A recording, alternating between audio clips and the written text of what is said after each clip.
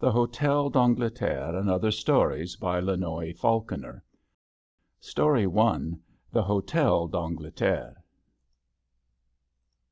The Hotel d'Angleterre is well named, for though it stands on the shores of the Mediterranean, with olive groves and orange gardens all around it, nevertheless it is as truly British territory as a London street or a Devonshire village. The visitors are all English, or foreigners with English tastes, all of good social standing, all orthodox in politics as well as in religion. But in spite, or perhaps even in consequence, of all this, the hotel is apt to be a trifle dull. Such was not the case, however, during that memorable winter when it was enlivened by the bright presence of Miss Belinda Grant, before whom dullness vanished as shade before the sun. Hers was the sparkle of strong vitality. She was never tired or languid or bored or indifferent, but always up to the mark, if not beyond it, and as she was ever ready to employ this overflowing energy in amusing and even directing her fellows, she was generally esteemed and beloved, especially by that large and supine number who like to have everything, even their thinking, done for them. Cole, the proprietor, heartily approved of a guest who, with the charades, dances, picnics, and entertainments of every kind which she organized, kept all the other visitors alert and amused, while her brilliancy and her beauty were the admiration of the whole German-Swiss staff, with two exceptions: the concierge, a little man with keenly observant eyes, which from his post in the hall he had good opportunities of using, and Suzanne, the chambermaid on Belinda's own étage, the third.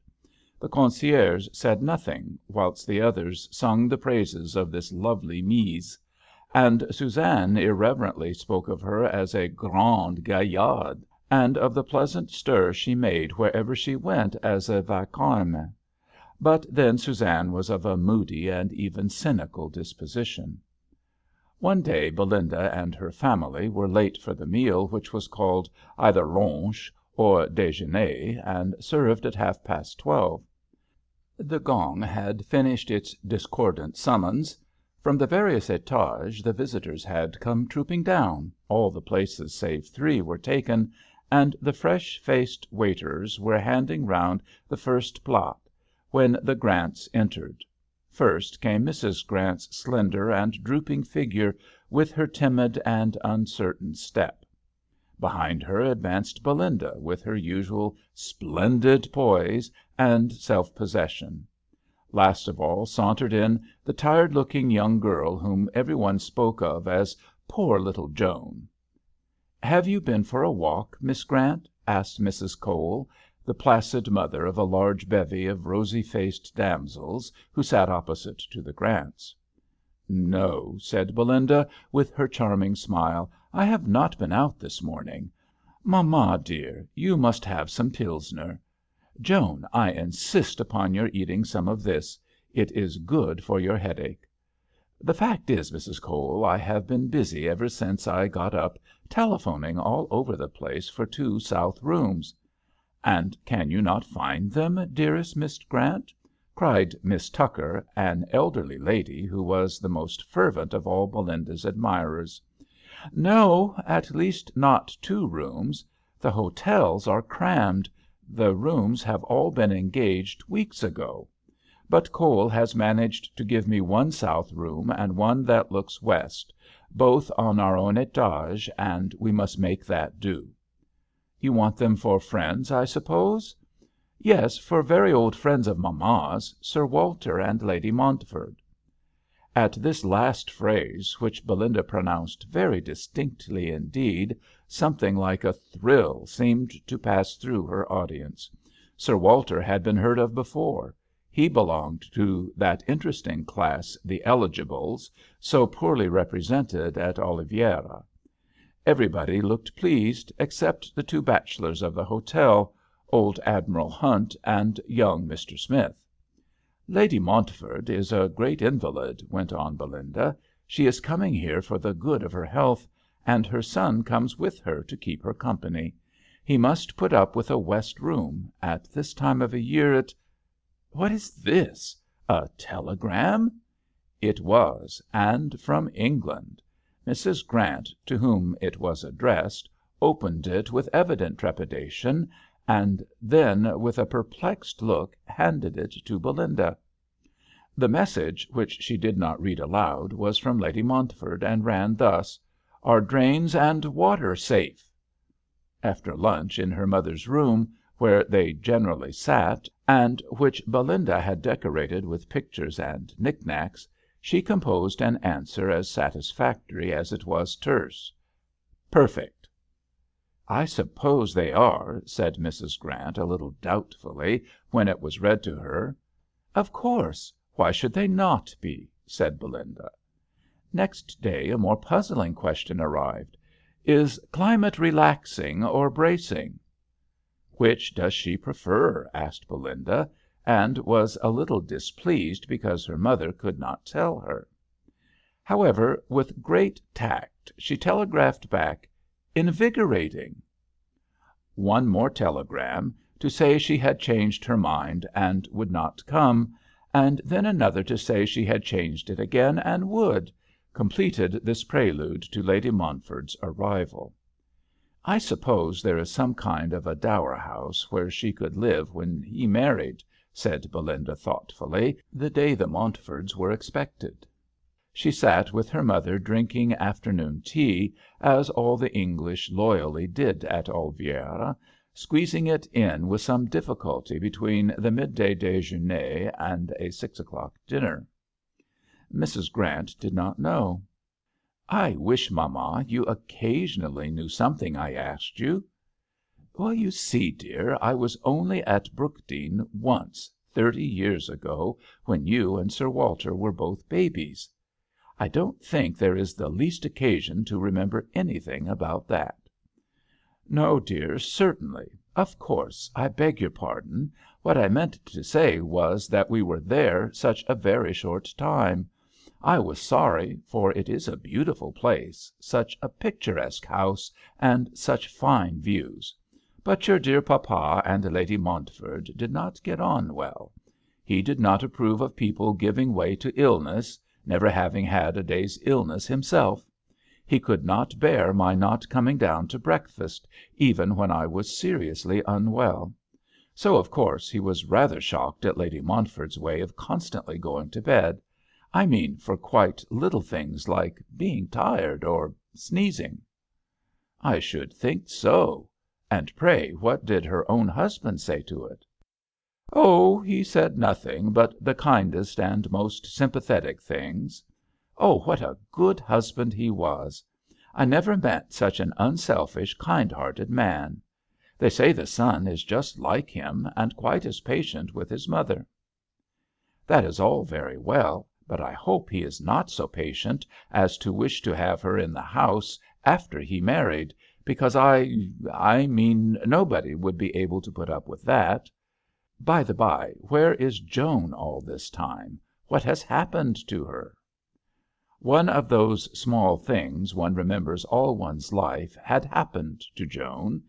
She was sitting in the big window of the deserted salon, thoroughly enjoying the solitude and the silence, and dividing her attention between the book on her knee and the view outside.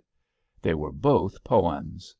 Beyond the green and gold of the orange trees on the terrace, beyond the red roofs of the town below, she saw a band of liquid blue, vivid as the petal of a forget-me-not, dark as a midsummer night, above which floated a chain of mountains, or rather the ghosts of mountains, shaped out of softest violet-coloured vapour.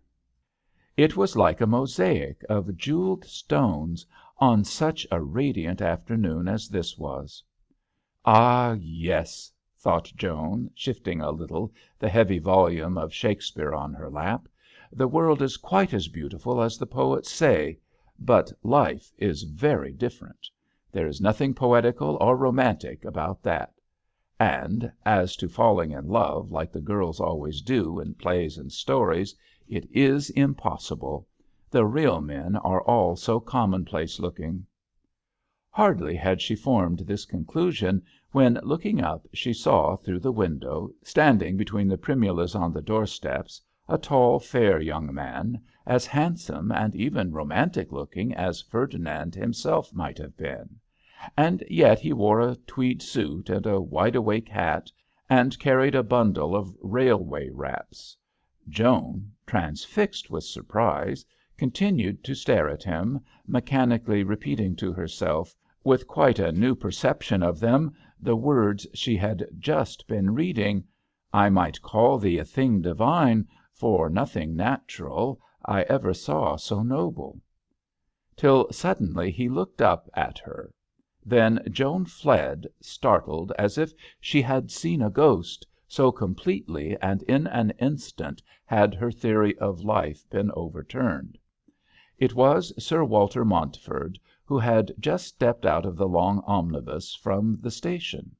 He was thinking of anything but poetry or romance, being responsible for the luggage, including all the rugs, baskets, and umbrellas which Lady Montford herself was too ill, and West, the maid, too bewildered, to count. Yet he saw and noticed with a passing thrill of compassion the little face at the window, so wan and so wistful-eyed. In the hall, which bright colours and gilding and flowers made so gay, the dapper Herr Kohl himself received the newcomers, and forthwith conducted them to what he called the lift. He observed politely as they started that Madame and Mademoiselle Grant waited on the third étage to welcome them. "How very inconsiderate!" cried Lady Montford. "Just when it is so important, after all this fatigue, that I should not be over excited. If I am not extremely careful, I shall have had a bad night, and that is a thing I cannot stand. West, I hope you have the tea things ready, where you can get them at once. I have not taken anything for nearly 3 hours now, and I must not allow myself to get low, or—" But at this instant the lift stopped, the door opened, and in the doorway appeared a tall and beautiful blonde, who in ringing accents bade them welcome to Oliviera. Mrs. Grant, too, was there, but she was very glad to leave Belinda to do the honours, with her customary grace and animation. She introduced Lady Montford to her south room with a gracious speech, none the less fluently delivered because the person to whom it was principally addressed was too busy superintending West's preparations to pay even the semblance of attention. "Well, mother," said Sir Walter, somewhat disturbed himself by this scene, "I will leave you, because I know you liked to be alone after a long journey. You won't come down to table d'hôte? But we shall meet, I hope, Miss Grant." They did meet on the staircase as the gong was sounding, when behind Belinda, looking beautifully pink and white in her shimmering black gown, crept a young girl, most unbecomingly attired, whose sweet, tired face Sir Walter instantly recognized. "My sister Joan," said Belinda carelessly, but by no means careless was his acknowledgment of the introduction. "His manners are as beautiful as himself," thought Joan, sidling shyly away from him, and averting her eyes as if from some distasteful object. "Will you sit between mamma and me?" said Belinda. The request sounded like a royal one, and as such he obeyed it, while down the lighted table all eyes turned curiously in his direction. Meantime a long procession of waiters bearing dishes appeared, and dinner began. As they worked slowly through it, Belinda talked on in her easy, lively way a good deal about herself. She liked lawn tennis, riding, and all active sports, and never knew what it was to be tired.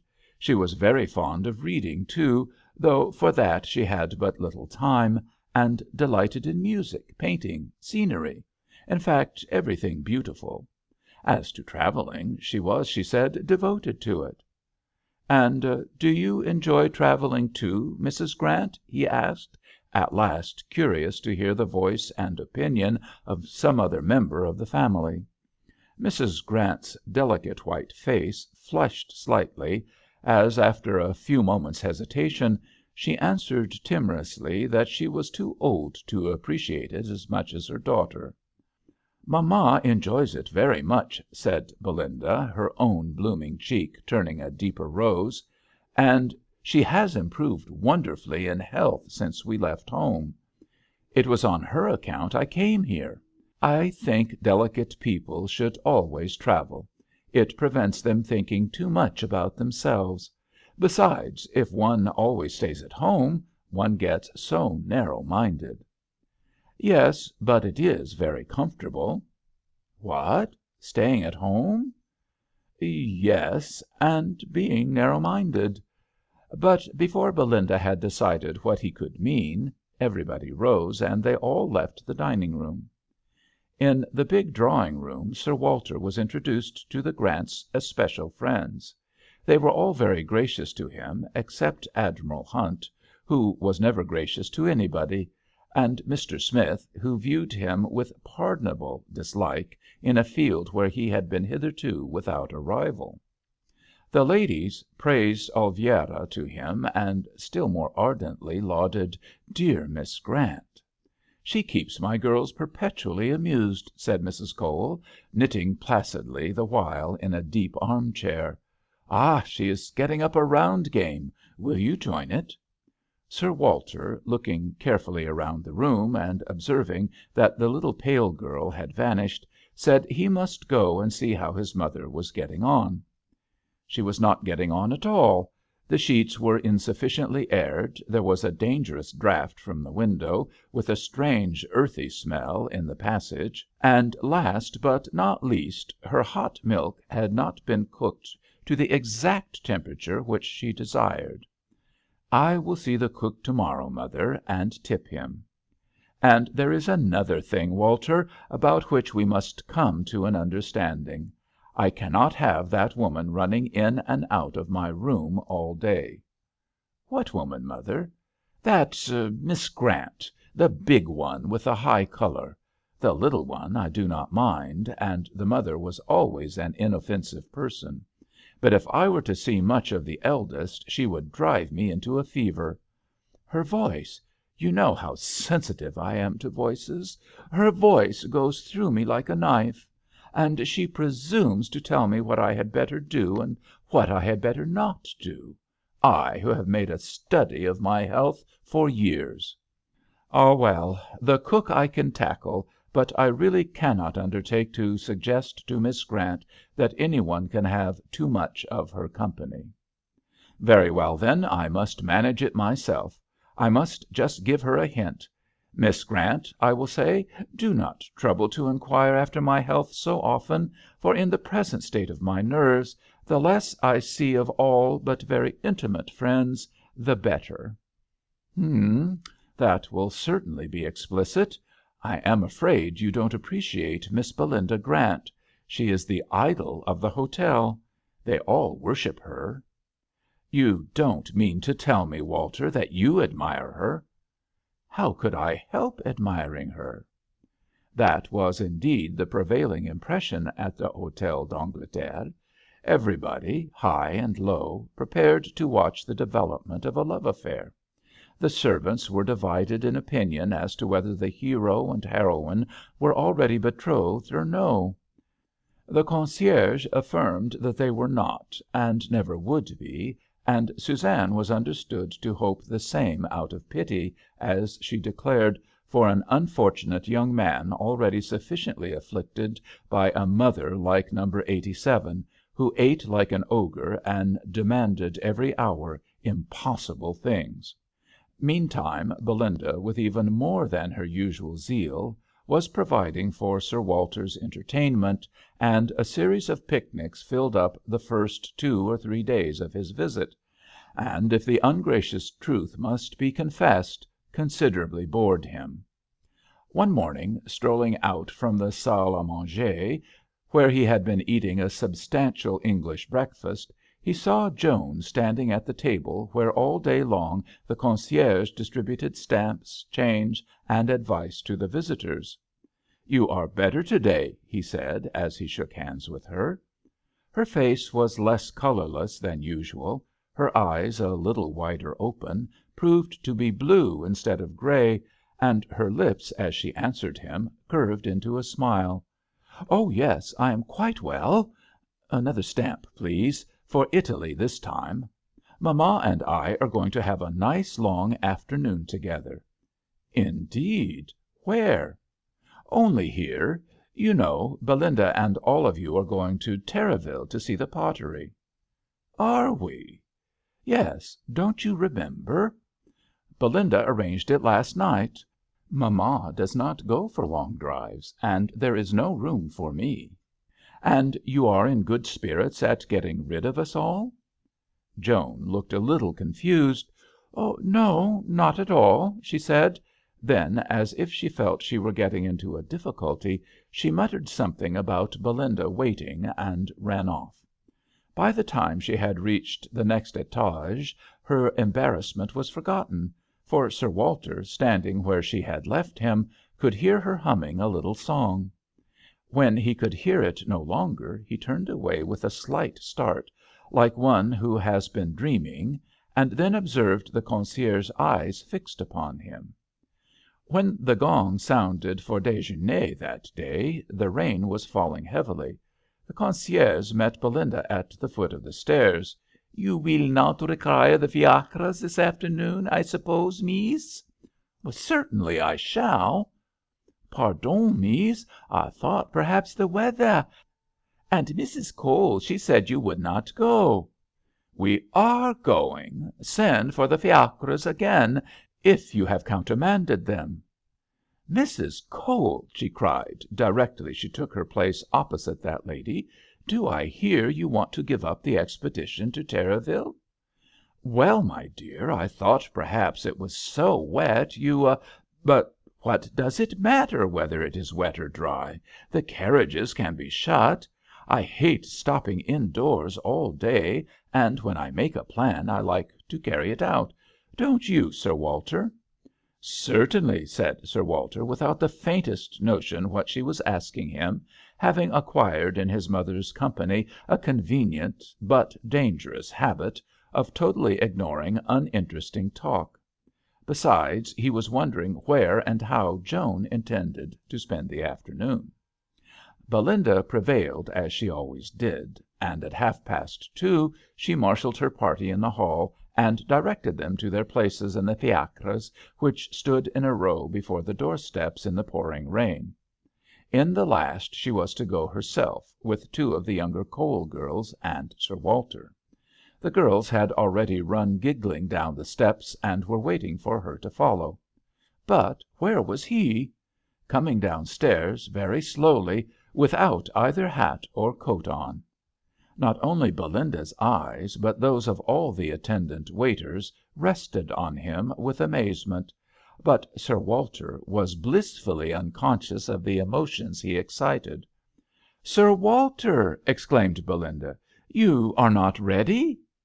"I?" he answered rather absently. "Oh, no, I am not going." Then, strolling up to the doorway, through which the rain and the wind were beating, he added in the same tone, "I hope you won't get wet." Belinda, without answering, ran quickly down toward the fiacre, and as it drove slowly off, he turned away toward the drawing room. "What did I tell you?" said the concierge, brushing the raindrops from his shoulders. "It is certainly wonderful," said the head waiter, "but the English no man can understand." In the great fireplace in the drawing room they had lighted a wood fire, which flickered cheerfully. Sir Walter, looking in, saw Mrs. Grant in a deep arm-chair beside the hearth, the lines of her head and figure suggesting complete and thoroughly enjoyed repose. But she was alone. He went back to the hall and wandered up and down till his watching ear heard a step upon the stairs. He could gaze at Joan intently as she came down the last flight, for her eyes anxiously rested on a pyramid of books and boxes which she carried with some difficulty. At the foot of the stairs he came forward to help her. "Allow me," he said.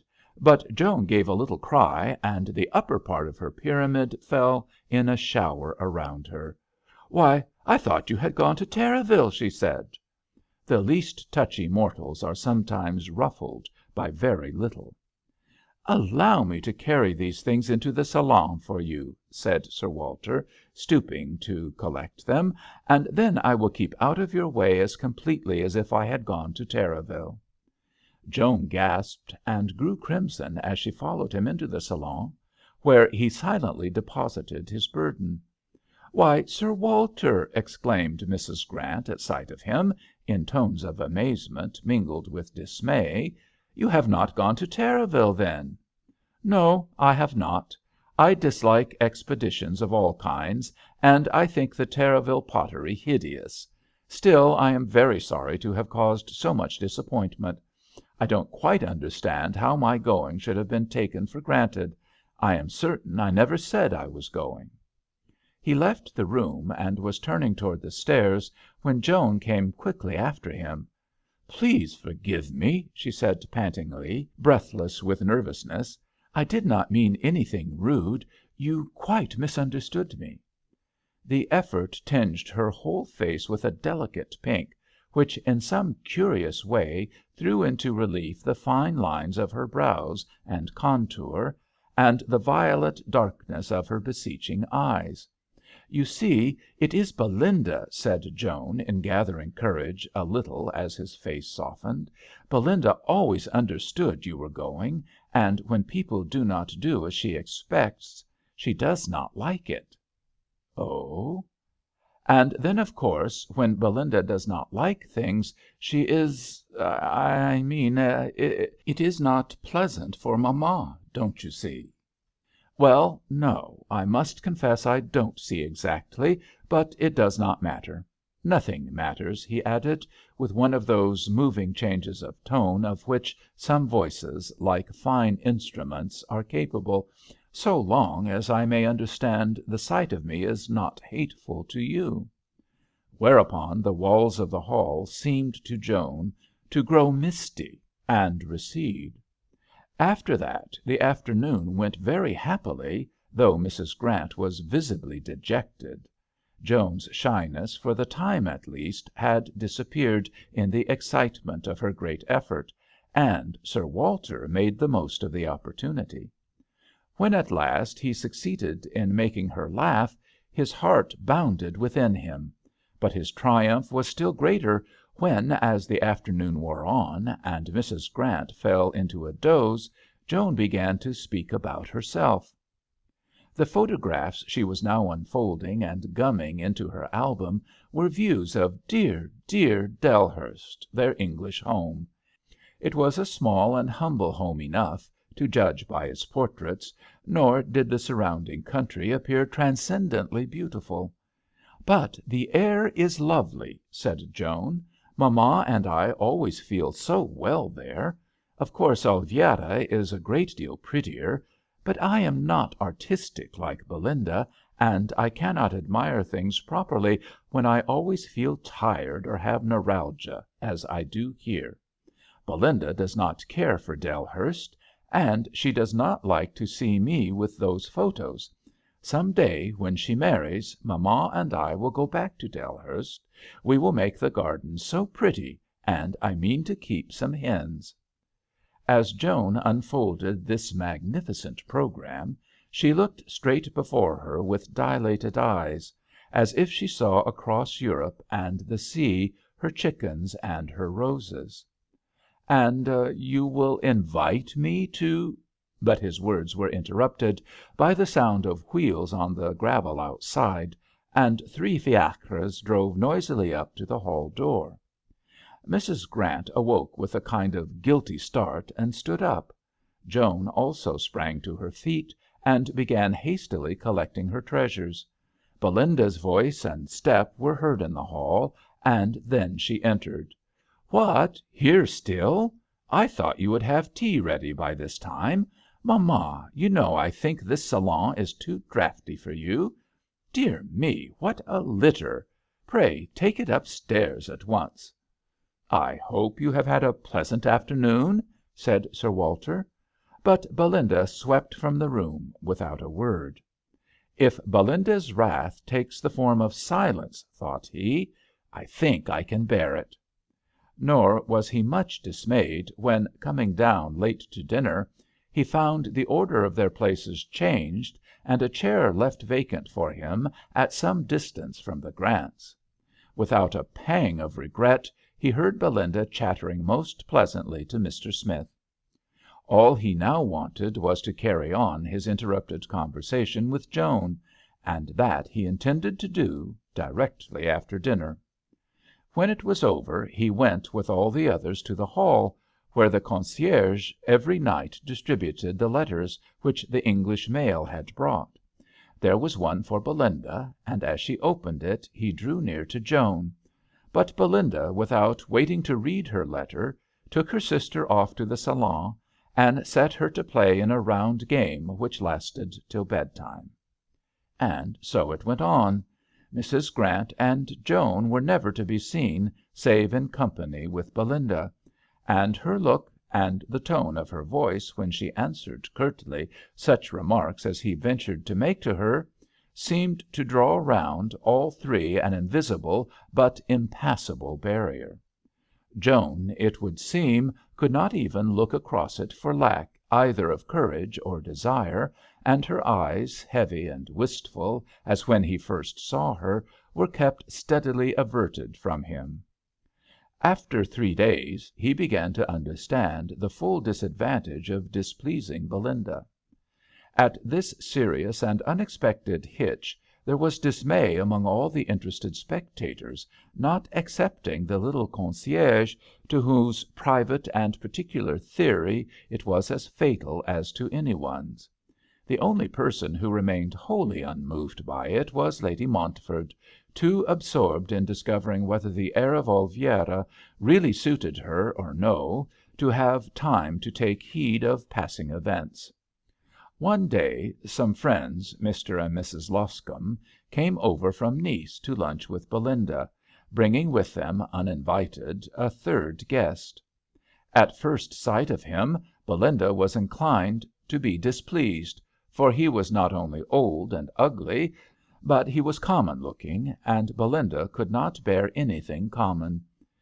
"Dearest Belinda," cried Mrs. Loscombe, "we have taken the greatest liberty, but you are always so kind and sweet, I know you will forgive us for venturing to bring with us a very intimate friend, who is staying with us, Lord Denbigh."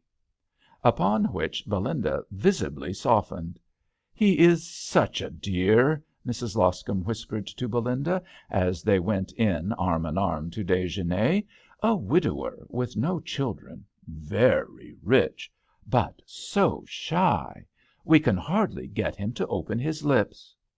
"Oh, I can always get on with people like that," said Belinda, and forthwith made good her words, and the day after, in answer to a pressing invitation from the Loscombes, she went off to pay them a visit. The news was broken that same afternoon to Sir Walter by Miss Tucker, who was sitting disconsolate in the salon with a railway guide before her. "Gone, just when I wanted her so much to decide for me which route I had better go home by. Is it not miserable without her?" Lady Montford also made mention of Belinda's departure, but in somewhat different terms. "Ah, what a treat it is! No, she never came into my room, but none of these flimsy foreign walls could keep out the sound of her voice. It was going all day long in the next room or in the passage. I shall dine downstairs to day." "We seem lost without Miss Grant, don't we?" said Mrs. Cowell at dinner. Sir Walter did, indeed, look as if he were lost in thought. A small stringed band, which from time to time visited the hotel, was going to play that night, and under cover of the music, and in Belinda's absence, he hoped to come to some explanation with Joan. He came out of the reading room just as the musicians were softly testing their strings before beginning. They stood in front of the great centrepiece of statues and ferns, where clusters of lamps glowed above the green, while all around, in the windows and on the stairs, the visitors had grouped themselves to listen. The scene was bright and picturesque and foreign, but Sir Walter surveyed it all in search of one thing, and found it not. He leant against the wall just beside the concierge's table, and waited and watched while the band played their first piece, a brilliant overture. "Mrs. Grant is not here?" he said inquiringly to Mrs. Cowell, as the patter of applause died away. "No, she has a headache. She has gone to bed, I think."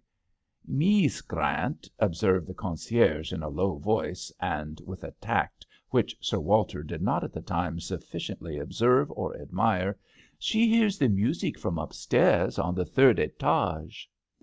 The band was playing again, this time quick dance music, to which Sir Walter felt as if his pulses kept time, however deliberately his feet may have moved as he went upstairs.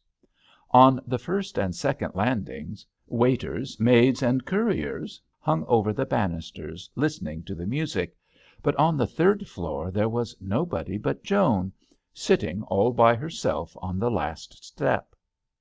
The gay measure had now changed to a slower and a sweeter one, and Joan heard it in something the same spirit in which 10 days ago she had looked upon the flower-like blue of the sea. But since then her faith in the possibilities of life had widened.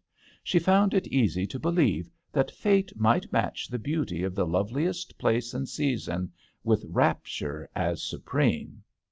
Not for her, however, not for her was such bliss, but for the strong and beautiful elect of destiny, like— And then she saw him coming up toward her. He looked royally beautiful, of course, but a little terrible all the same. His manner, as he returned her timid "Good evening," was cold, almost stern.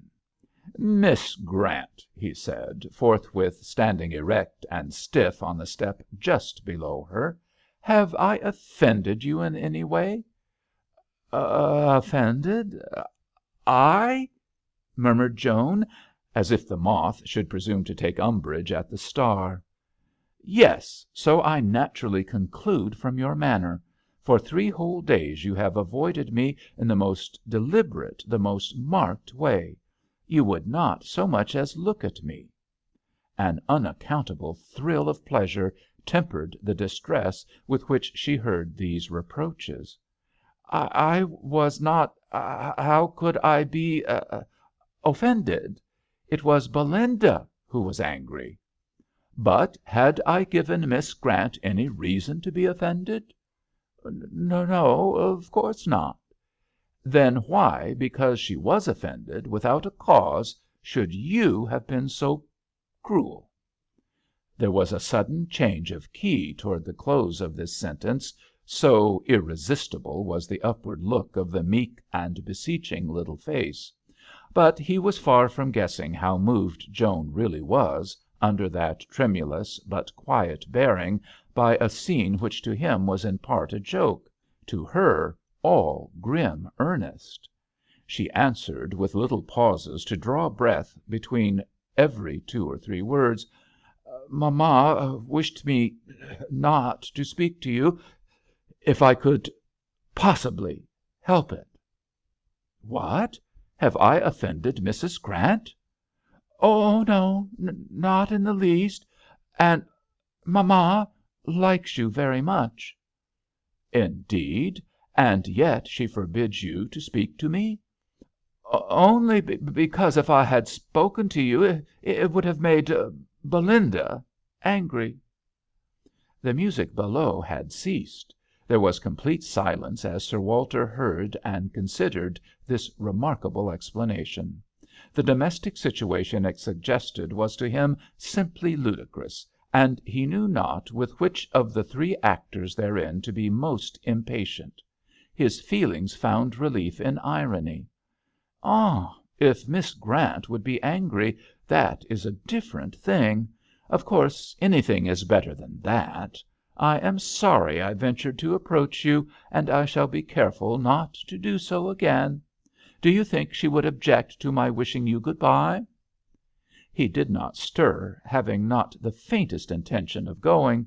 But how could Joan know this? She looked not up, but down now, so that he could not see her face. "Perhaps she might even allow us to shake hands, since it is an eternal farewell," he went on, and 3 exquisite opening chords from below punctuated the terrible words. "I don't think she would be very angry," he added caressingly, as he sat down on the step beside Joan, the better to perform the ceremony. Then he started violently. The child was crying fast. Ah, well, after that, to use his own words in speaking of it afterward, he was a gone coon. What he exactly intended to do when he came upstairs has never been made plain. What he actually did was to lay himself and all that he possessed at the feet of the little girl he had been taking to task. He caught her in his arms and upbraided himself for having made her weep. He kissed away the tears and besought her to give him the right for evermore to comfort and protect her, while below the violins seemed to reiterate all he said with sobs of almost human passion. But as the music ended with a dying fall, and he too paused and waited for her answer, a hateful footstep rapidly approaching caused them to draw asunder just before Suzanne appeared behind them. Suzanne, whom Sir Walter rose and faced with not the most welcoming expression, did not herself look in the best of humours. "Madame desires to see you," she said gruffly. Joan rose, and they both went down the corridor together in silence. Even at Joan's door they could but exchange a cold good night, since Suzanne was still close behind them. "Pray, are you waiting for anything?" said Sir Walter impatiently. Mon Dieu! I am always waiting for something. There is no means of doing otherwise with persons so capricious as those who come here. If monsieur would kindly arrange with madame at what hour in the end they do wish to start in the morning." His mother's door was open, and the maid, laden with things, was running backward and forward between the room and the trunks outside. In the room itself Lady Montford paced up and down, surrounded by that disorder which attends a hasty packing up. "Walter, where have you been?" she cried at sight of him. "We must leave this place by the earliest possible train." "Why, what is the matter?" "From the first moment I stepped out of the train I knew there was something wrong. I said so to you that very night, did I not, West? But one person after another has told me such stories about the place, and so misled me, that I hardly like to believe my own senses. And now, by the merest chance, a most providential chance for me, I learn I was perfectly right. Imagine my feelings when I was told to night that this air I am breathing, and have been breathing for a week now, has not a particle of ozone in it." "Oh, and who told you this?" "That very gentlemanly and intelligent looking young man who sat next to me at the table d'hôte to night." "Do you mean Mr. Smith?" "No, indeed. Mr. Smith is an idiot. He assured me the other day when I met him in the garden that the air was bracing. I mean that young dark man who arrived to day. He told me a very clever doctor had assured him there was no ozone in the air of Oliviera until you got, I forget how many thousands of feet above the level of the sea, far above this hotel in any case." "Ah, well, perhaps for a short time it does not matter." "Does not matter! My dear Walter, how wildly you talk. It is simply death to me to live in a place without ozone. Dr. Blind himself has often said to me, 'Whatever you have or don't have, Lady Montford, you must have ozone,' and then sends me here." Well, the only possible train to Paris leaves at midday to morrow." "I can't exist here till then. Let us go the other way, to Genoa, by the early train Mrs. Grant was talking of the other day." "To Genoa? Are you sure there is any ozone there?" "Oh, yes, he said there was." "Who? Dr. Blind?" "No, indeed. No more of Dr. Blind for me after this.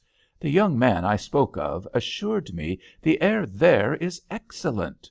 We can go home by Turin and the Mount Cenis." Sir Walter silently contemplated his mother. As flight was inevitable, Genoa was, he concluded, the best place to retreat to, since it possessed at least the signal merit of being but a day's journey from the Hôtel d'Angleterre. If only he might have seen Joan before he went. He suggested that Suzanne should carry forthwith a message to Miss Grant, which he was anxious she should have, but Suzanne protested that the young lady and her mother were by this time in bed and asleep, being rational persons who at so late an hour remained tranquil and allowed others to do the same. She consented, however, to convey betimes next day to Joan a note, in which Sir Walter explained what had happened, and entreated Joan to see him before he started for Genoa, or to let him know in some way that he was as happy as he hoped. The fee that accompanied this missive softened even Suzanne. "I gave your note to the demoiselle without fault," she observed to him as he came out of his room next day in the early dawn. Its sad twilight, together with an unusual and depressing silence, rested over all the corridors as he went down with his mother to breakfast by candlelight. It was a cheerless repast. Lady Montford was afraid the tea had stood too long, and Sir Walter was not less troubled concerning a different matter. Why did Joan give no sign? At last, the bundles and trunks having all been carried out, and the servants duly feed, there seemed no excuse for further delay, so they went forth into the clear, cold air of a rosy morning. But just as Sir Walter was about to follow his mother into the omnibus, the concierge came tearing down the steps with a note in his hand for Monsieur. "Another bill!" cried Lady Montford. "How provoking! Never mind, we can send them the money from Genoa." But it did not take 2 minutes to read. "Please forgive me," wrote Joan in a villainous hand, "for misleading you last night. It was all a mistake. I cannot be your wife." "Go on," cried Sir Walter, crushing the note up into his hand as he sprang into his place. "Au revoir, monsieur et madame," cried the concierge. "God forbid!" exclaimed Lady Montford. "It has nearly been the death of me, and of you too, my dear Walter. I never saw you look so ill as you do now." Mrs. Grant, alone in her room that afternoon, was more than usually miserable. She had only been doing as she had done for years, sacrificing the child she loved to the child she feared. But perhaps because that day the victim's sufferings were more evident, her torpid conscience was uncomfortably roused. Joan was prostrated in her room with what she called a headache, and her mother suspected with anguish to be something worse. As she prepared afternoon tea, of which she intended to carry Joan a cup, the scene in her room the night before constantly recurred to her. She saw Joan as she first entered, radiant, transfigured, beautified even, by joy. Then Joan as she crept away again, all faded and drooping. Mrs. Grant writhed when she thought of it. And yet Joan had confessed, after a hesitation in itself preposterous, that she did not know whether she was in love with Sir Walter or not, adding, in her strange way, that he was too far above her for that. Perhaps this was the extravagant language of real passion, seeing that now the child seemed so heartbroken. "And yet, what could I do? What could I do?" Mrs. Grant wailed inwardly, repeating the great motto of her life. "Belinda would have been so angry. I never should have dared to tell her." The door opened and Belinda entered. Mrs. Grant dropped the little china teapot on the stone hearth and broke it. "Well, really, mamma, you have, as the boys say, butterfingers," said Belinda, but with less severe displeasure than clumsiness usually provoked from her. "My dear, you startled me so. I thought you were at Nice. I had no idea you were coming home to day." "Nor I," said Belinda, taking her hat off before the glass and arranging her shining curls. "Never mind about the pieces, mamma. You have another teapot on the shelf there." She was evidently in high good humour, and, as she always did when in this sunny mood, looked superbly handsome. "The fact is," she began, taking her place in a low chair by the wood fire, "that but where is Joan?" "She is lying down. She has a headache, a very bad headache," added Mrs. Grant, for Belinda highly disapproved of people lying down in the daytime. Even in her present indulgent temper she looked displeased. "What has she been doing? She was all right when I left. It is a strange thing that if I ever do go from home, Joan makes herself ill in some way. Have you been allowing her to stoop over books too much?" "Oh, no, dear. She has been reading very little for her." "Then she has been over walking herself?" "No." "Then why had she a headache?" When Belinda asked questions in this tone, Mrs. Grant had not the courage to keep silence, especially if there was anything she particularly wished to conceal from her daughter. "Perhaps," she suggested desperately, "the Montfords' sudden going may have put her out." "They have gone, have they? Mamma, surely that tea is ready to pour out. But why should the Montfords' going suddenly or not make any difference to Joan?" Mrs. Grant had by this time been driven, or, to speak more correctly, had herself wildly rushed into a corner from which a more self-possessed person might have found it difficult to escape. As it was, she did not try, but, trembling, confessed what had happened. "I assure you, Belinda," she concluded, "I never was so taken aback in all my life as when she told me he had proposed for her." "I should think not. And what did you say?" "Oh, I told her, of course," said Mrs. Grant, visibly cheering up at the thought that at last she had something agreeable to tell Belinda. "I told her, of course, that it could never be." "What could never be?" "Why, their marriage." "Do you mean to tell me," said Belinda slowly, putting down her cup and saucer, and gazing, as if dazed, at her mother, "that you told her to refuse him?" "Yes, of course." "In heaven's name, why?" "Why, because I thought, Belinda," said Mrs. Grant, dissolving into tears, "I thought you would not like the marriage." Then Belinda rose to her feet, her eyes blazing, her cheeks crimson, her breath shortened with indignation. In all her life Mrs. Grant had never seen her daughter so angry. "What!" she cried in a voice that might have filled a theatre, and with a gesture which would have electrified her audience. "What do you mean? What do you intend to insinuate? Really, mamma, you are enough to drive one crazy. Here is Joan, who with her wretched looks and manners could hardly be expected to have ever got an offer at all, is proposed to by a man with a title and a very nice place, and you actually tell her to refuse him, and then dare to put the blame on me. I would not like the marriage, indeed. Pray, why not? As if I ever wished to stand in Joan's way. Just as if, instead of looking after her health and her interests and everything else in a way you never do, I was cruel to her, or perhaps even jealous of her. A nice idea you must give people of me. I have no doubt you told Joan I would not like it, and she, of course, will go complaining and repeating all about it to everybody. Well, one thing, thank goodness, they cannot say. They cannot say I am envious of her good luck, because I am going to make a much better marriage myself. Yes, I was going to tell you, if you had not flown at me in this way, that I was engaged to Lord Denbigh, engaged only this morning, and that is another thing. Pray, what is to become of Joan?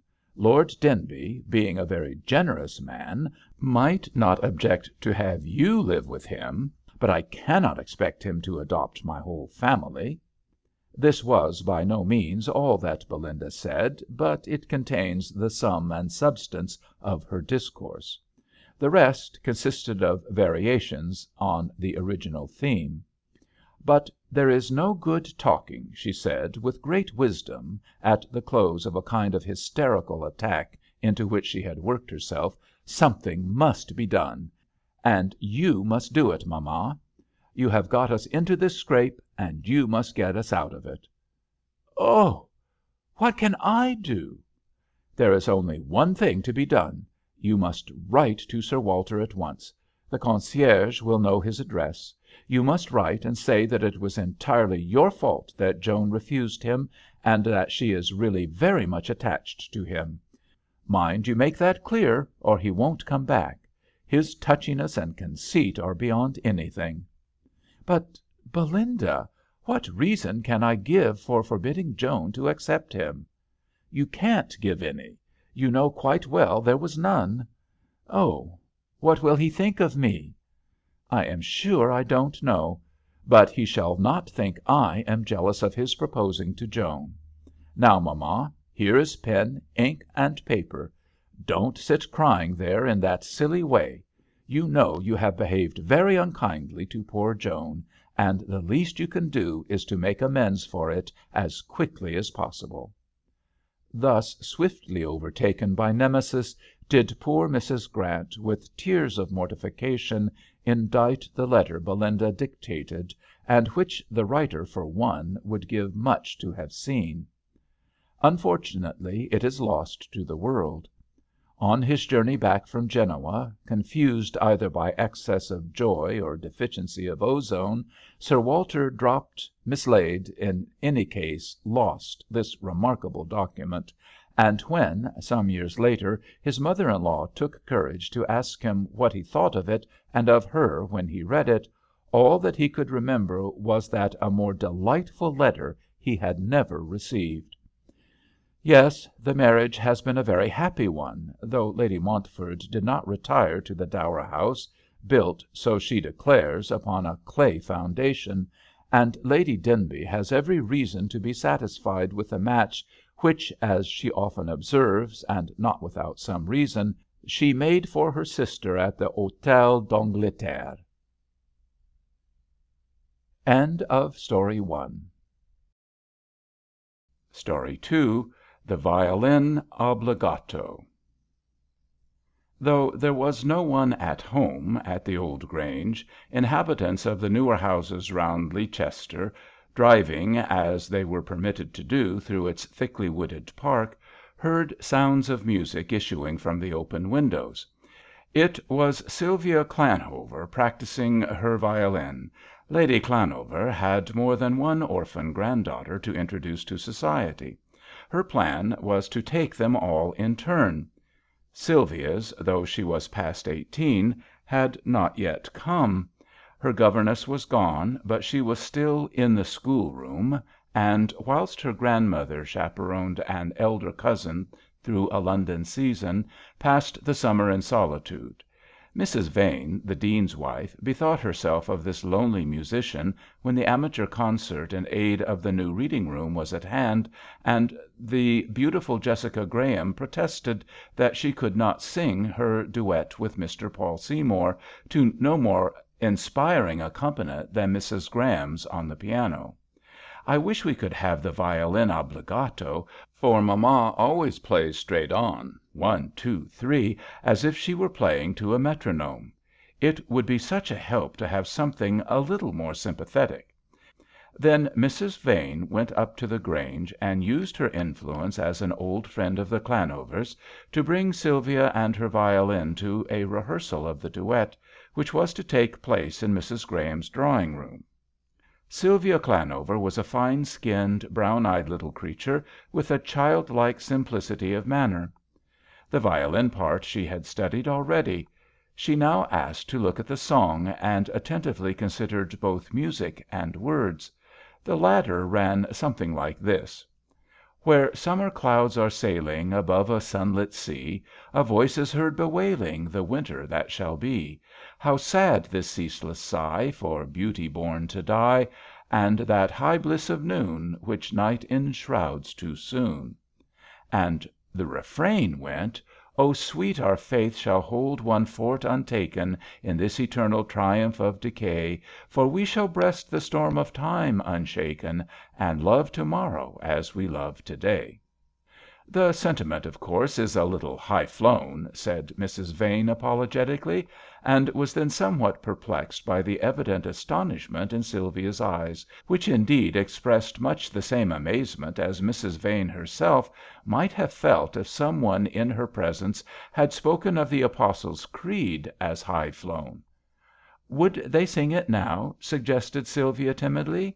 She was a little shy of these strangers, and a good deal dazzled by the colour and glitter of a room furnished and bedizened according to the latest fashion, but all trace of embarrassment vanished as she tuned her violin, and then, taking her place by the violin stand, just opposite the singers, and the wide open door window behind them, stood ready to play, but not yet playing, listening and looking.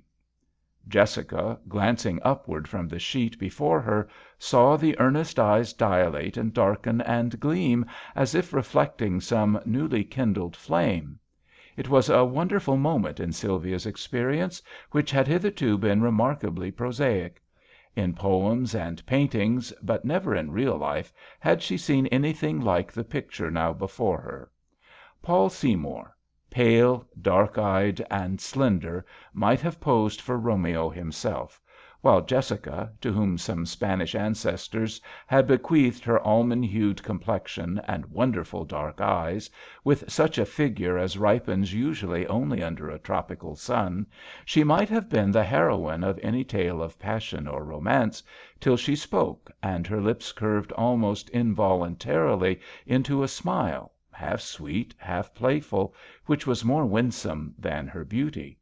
And this most picturesque pair stood side by side, singing from the same page the eulogy of constant love, against a background, which the summer had prepared for them, of flaming scarlet flowers, dewy green foliage, and cloudless June sky. No wonder that Sylvia surpassed herself and surprised her hearers by her playing, which seemed at once to throw an artistic grace over what had been hitherto a rather commonplace performance. It was as if she had discovered in the music, and now disclosed to others, an alternate pathos and triumph, which nobody had suspected. The singers, both of sensitive temperaments, answered quickly to her touch. They sang as they had never sung before, till at the close, where Jessica's ringing soprano and Paul's weak but sympathetic tenor rang forth together in the lines, "For we shall breast the storm of time unshaken, and love to morrow as we love to day," with the voice of the violin soaring and quivering above them, the effect was such that Mrs. Vane, as she afterward explained, felt a cold shiver run down her back. "My dear Sylvia," she then exclaimed, "that is exquisite! And Jessica was quite right. The addition of the violin is the very greatest improvement, is it not, dear Mrs. Graham?" "Yes," said the plump matron at the piano, looking kindly round upon the performers, all slightly flushed with the consciousness of success. "It is always a good plan to have more than one instrument to accompany amateurs, as it all helps to hide when they sing out of tune." The duet was declared to be the gem of the concert. Colonel Graham, who, there being no race meeting that week, happened to be at home, was among the audience, and highly delighted at his daughter's triumph. He heartily acknowledged Sylvia's contribution thereto when the concert was over, and in the warmth of his gratitude insisting that she should go home in his carriage instead of bringing out the Dean's, averring, with more courtesy than accuracy, that the Grange lay very little out of their own way. "Yes, do come," urged Jessica, with a look and a touch that made Sylvia flush all over with delight. "I want to know you better."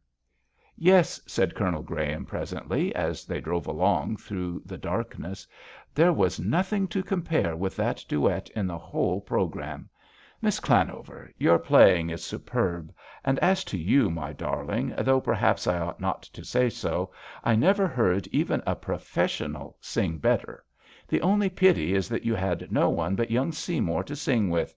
If you had had a real tenor—" "Mr. Seymour's is a real tenor, papa." "Rubbish! It's no more a tenor than your own." "Excuse me, papa, it is, and everybody considers it so." "Not anybody who knows anything about music." "Yes, papa, the very best judges of music in the place." "There aren't any." "Do you mean to say Mrs. Vane and Mr. Parsons are not good judges of music?" "Not if they say young Seymour's voice is a tenor." "I am afraid you are not much of a judge yourself, papa." "How dare you speak to me like that? I who, before you were born, was singing myself with some of the first musicians in Europe." On they went, the Colonel's voice getting louder and louder, and Jessica, in order to be heard, compelled to shout also, till Sylvia, in whose household nobody ever spoke above a nice drawing‐room pitch, trembled with agitation. Mrs. Graham, beside whom she sat, took no part in the discussion, but when it was at its height with great difficulty secured a hearing. "What is it?" cried her husband, turning fiercely upon her. "Is the west road the right way to the Grange? Of course it isn't, because Short has just turned down that way." Upon which the Colonel threw himself half out of the window, and in forcible language discharged upon the coachman the remainder of his wrath, for the musical contest was not afterward resumed. "I will come over and see you to morrow, if I may," were Jessica's parting words, and she came, driving two fiery chestnuts before her, and looking, so it seemed to Sylvia, like a daughter of the gods, to whom Apollo might have confided his chariot. As all the reception rooms were dismantled, it was to her own especial sitting room, the old schoolroom, that Sylvia led her new friend.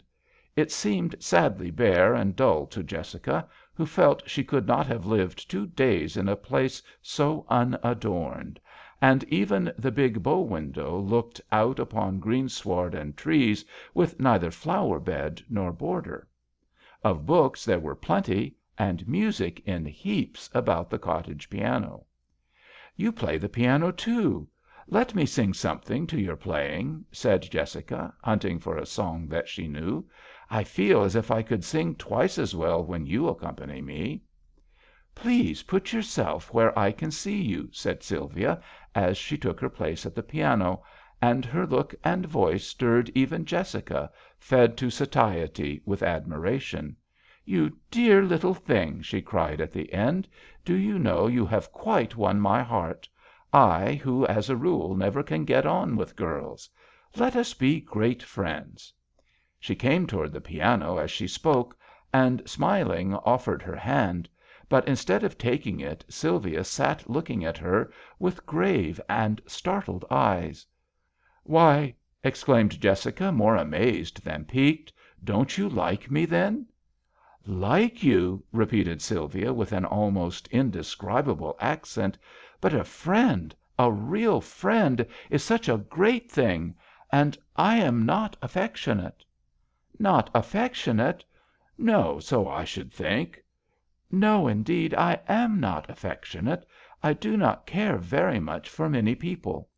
In all my life I have only had one real friend. Would you like to see his portrait?" "His, too?" Jessica was interested, and was willingly conducted across the wide hall, up the broad stone staircase, and along a corridor floored with slippery oak to Sylvia's bedroom. It was just over the schoolroom, and even more scantily furnished, with a huge 4-poster bed in the centre draped with quaintly embroidered but faded tapestry. Near this, over a little table on which lay well-worn copies of the Bible and Shakespeare, there hung, with a cup of flowers beneath it and a trail of ivy round it, as if it had been some sacred image, a photograph which had already turned dim and yellow, the portrait of a man neither young nor handsome. "Oh, who is this?" asked Jessica, disappointed. "It is Uncle Max," answered Sylvia, in a hushed voice. "Oh, your uncle! A relation for your friend! How strange!" "Is that strange? I had neither father nor mother. I mean they died when I was quite a baby, and when I came here Uncle Max was very kind to me. As I grew older he had me a great deal with him, and called me his little friend. Once when I was ill Uncle Max nursed me. They thought I would die, but I lived, and Uncle Max died 2 years afterward." "When was that?" asked Jessica, speaking very softly in response to the look upon Sylvia's face. "It was 10 years ago." "10 years! Why, you can hardly remember him, can you?" "Remember him? I am not sure. When I do not see this picture for some time, I can't quite remember his face, but himself, it's just the same as if he had not died. I know he is living somewhere. Sometimes I feel him close to me, here." "Ah!" cried Jessica, starting with eerie horror.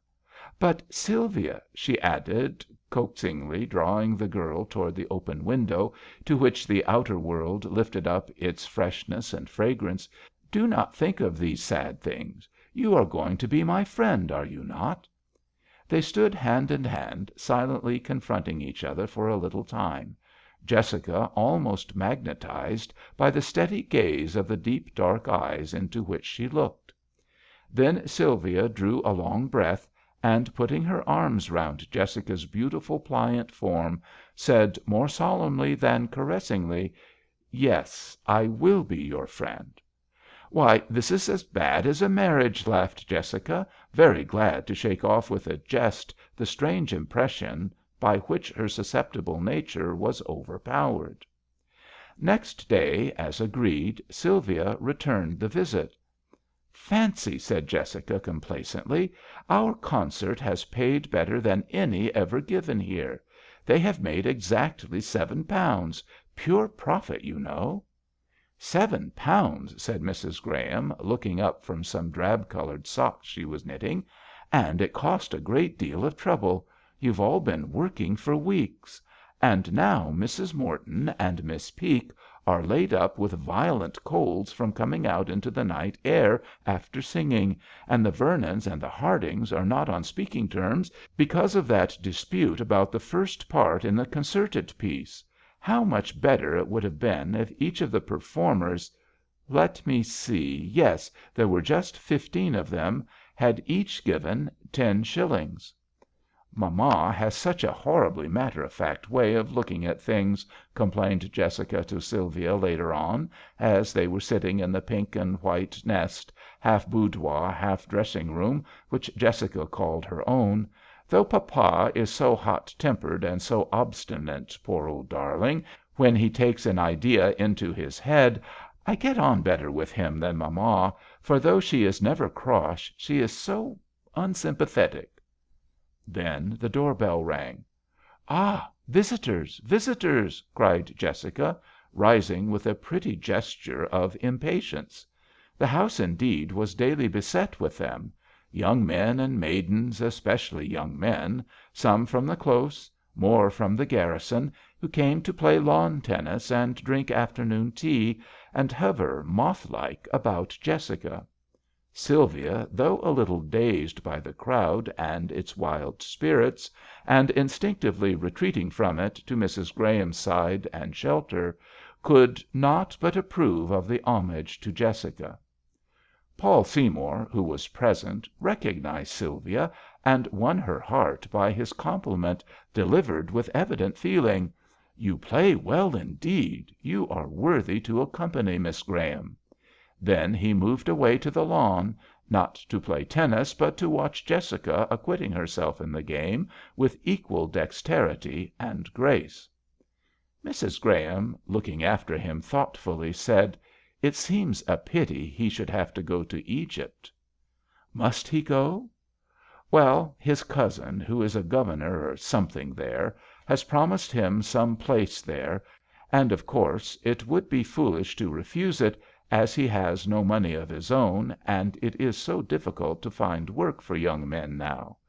But I should think a hot climate would not be good for his liver, which must be delicate, he always looks so melancholy. Poor young man, he is quite harmless. Colonel Graham is prejudiced against him because he writes poetry, but I can't see that it is any worse than drinking or gambling or the other silly things young men will do, and I dare say he will grow out of it."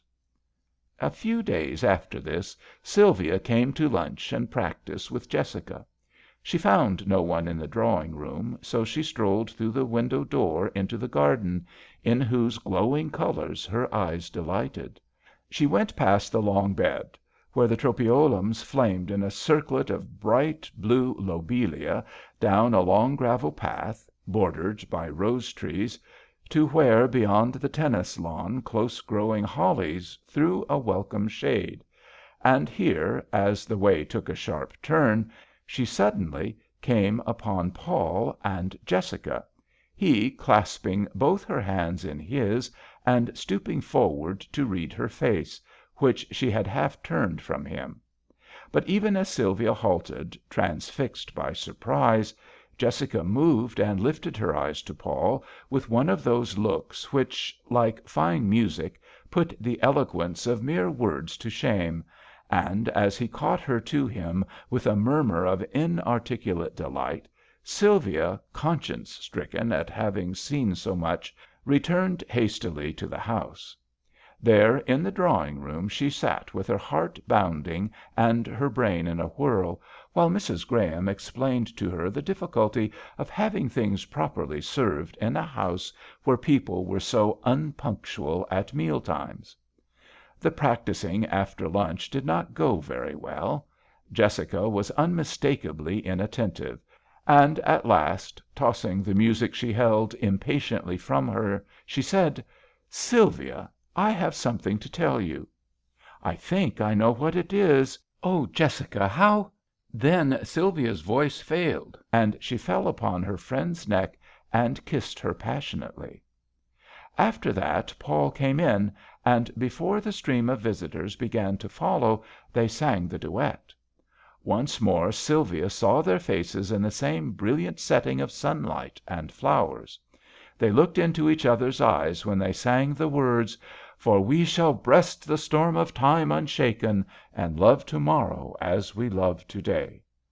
And between the heart‐beats of their own delight, the violin seemed to throb with a sympathy of which the passion was greater than their own. Sylvia could not sleep till late that night, but sat at her open window, gazing into the darkness. Above the shadowy masses of the great trees a few stars sparkled. The air was warm, windless, heavy with scent from the lime blossoms. The unspeakable beauty of the summer night had a new meaning, now that it appeared to her as the frame to a joy so solemn and so lovely. "I suppose Jessica has told you about this foolish business with young Mr. Seymour," was Mrs. Graham's opening comment next day. "I think it is quite the silliest freak Jessica has ever had, and one which the Colonel, who is so indulgent to her in most things, will not put up with for a moment." "Will he object to their engagement?" "Of course he will, my dear. An engagement is always a most unpleasant and inconvenient thing in a house. Still, if it is to end in a marriage one feels bound to put up with it, as young people must, of course, be settled in life. But an engagement which never can come to anything is really too much." "But why should not Jessica marry Mr. Seymour?" How could she, my dear? Mr. Seymour has not a penny, and Jessica will not have enough to pay her own expenses. Jessica must marry a rich man.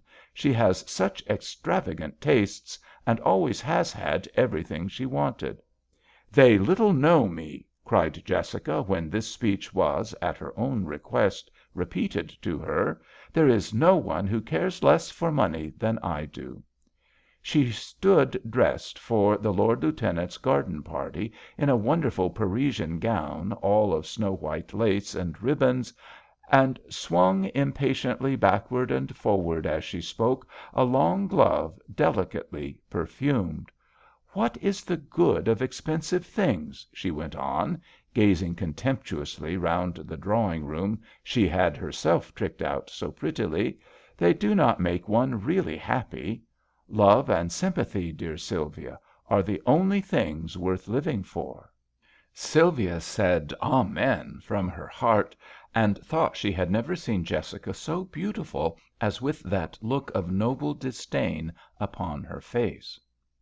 4 or 5 days passed, and Sylvia, receiving no message from Jessica, hesitated to visit the Grahams again, lest she should obtrude upon the lovers. But she was happier than she had ever been in her loneliness, for now, besides her books and her music, she had a living joy over which she brooded with feelings curiously compounded of the delight of an art lover in a new found treasure, and of a mother's in her suckling child. But on the 5th day the key suddenly changed, and Sylvia, hurrying over in answer to an agitated note from Jessica, found her pacing in stormy sorrow the gay little room which seems prepared for only happy scenes and faces. Colonel Graham, on his return the day before, had received the news of the engagement as his wife had predicted. He had forbidden Paul to set foot in the house, and Jessica to leave it without her mother, lest she should meet or communicate with him. If I could only get a message sent to him in some way! I dare not trust the servants." "Give it to me, then," said Sylvia. She had intended to post it, but that was not necessary, for on her homeward way she found Paul waiting to meet her and learn how Jessica was. He received the note with such rapture as satisfied even Sylvia, and met her next day on her road to Beechcroft with an answering letter to Jessica. In this guileless mode was the correspondence conducted for a few days, when it came to Colonel Graham's knowledge. His view of the matter was explained to Sylvia by Mrs. Graham, with her usual gentle placidity. "You see, the Colonel cannot speak about anything which annoys him without shouting and stamping about the room, which is rather confusing to a stranger. So I thought I had better see you instead, and explain that he is not pleased at your carrying notes between Jessica and Mr. Seymour.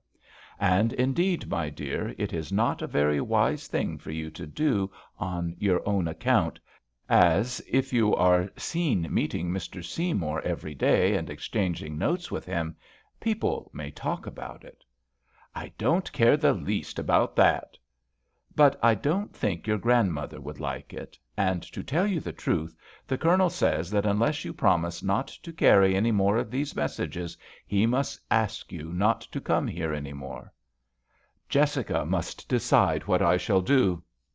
"Oh, promise anything rather than not come here," cried Jessica, bursting into tears when she was appealed to. "What should I do without you?" Sylvia had then to break to Paul this doleful treaty. His gaze of despair went through her heart like a knife, and left it smarting all that day and half the night as well. The days went on and brought no comfort. Jessica grew paler and more listless, exhausted partly by fretting, partly by continual and angry arguments with her father. "It wears me out, it wears me out," she cried once, "so that at times I feel I must give way." "Ah, that would be impossible," said Sylvia. "You could not give way without being false to Paul."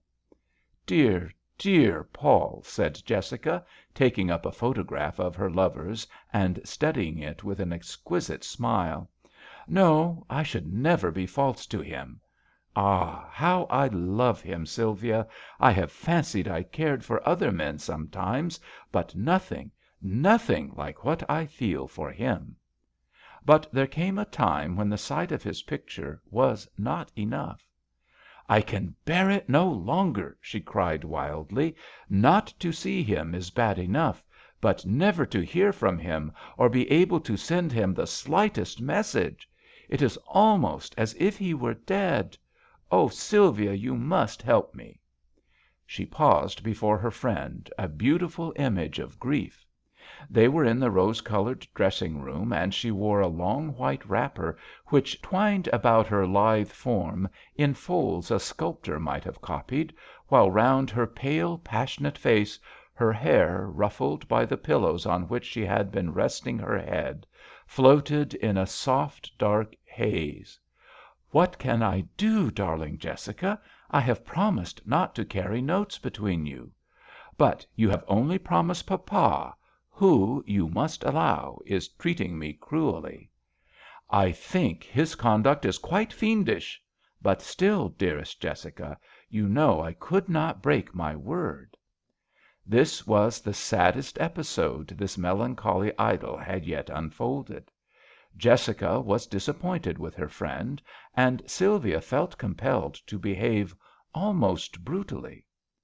At last she devised a plan to which Jessica consented because, as she afterwards said, she did not thoroughly understand it. Sylvia went down to the drawing‐room and candidly explained that she must withdraw her promise, as she now intended to help Paul and Jessica to correspond. "Dear me!" said Mrs. Graham, who fortunately was the only person present. "And so I am afraid, Mrs. Graham, that I must not come here any more." "No, I am afraid not, my dear. It is a pity. What trouble Jessica is causing by all this nonsense, to be sure!" "I think it is Colonel Graham who is to blame." "So he is, for, as I have told him over and over again, if he did not oppose Jessica and go on arguing with her about Mr. Seymour, she would soon be sick of him herself, and we should hear no more about the matter." Sylvia went home and wrote to Paul to explain that the correspondence was to be resumed, and that he would find Jessica's letters, and might leave his own, in the hollow of a yew tree to one corner of the Beechcroft grounds, separated from a lane by a wall low enough to be easily surmounted. Then, her chief occupation being gone, she began to discover how the last 2 or 3 weeks had exhausted her. She felt too tired to practise or to study, or even to improvise on her violin in musical day dreams as of old. She wandered about the park aimlessly, or sat for hours at the open bay window in the schoolroom, gazing into the sunlit green of a resplendent summer, and thinking of the friend she could no longer serve. But this was not to last long. One morning she received a letter from Paul to say that the fatal hour had sounded; in other words, he had been summoned to Egypt, and must leave in 2 days. Would Miss Llanover, who had always been so constant and sympathetic a friend, and whose powers of persuasion were so great, entreat Colonel and Mrs. Graham to grant him an interview with Jessica before he started? Accordingly, in such a mood as would have carried her unflinchingly into a lion's den, Sylvia presented herself at Beechcroft before the Colonel, as well as Mrs. Graham, to make this astonishing demand. At first only sound and fury followed as the Colonel, walking up and down the room, denounced loudly and in the strongest terms the folly of Jessica, the insolence of Paul, and the impertinence of outsiders who ventured to meddle in his domestic affairs. Sylvia, comprehending a signal from Mrs. Graham, sat mute and motionless the while. At last, when the Colonel's fury was partly, and his breath for the moment wholly, spent, Mrs. Graham observed, "I cannot see myself any objection to their meeting." Then ensued more raging. "It can do no harm," continued Mrs. Graham at the next lull, "as they are not likely to see each other again." Sylvia bit her lip as if in pain, and the Colonel angrily objected that Seymour unfortunately was not going for life, and would be home again in a few years. "But by that time Jessica will be married, or if not, she will have certainly forgotten all about him." After that the storm gradually subsided, and a very ungracious consent was obtained. "But I won't have them writing to each other," roared the Colonel. "No correspondence, mind." "They will correspond, whatever you say, my dear.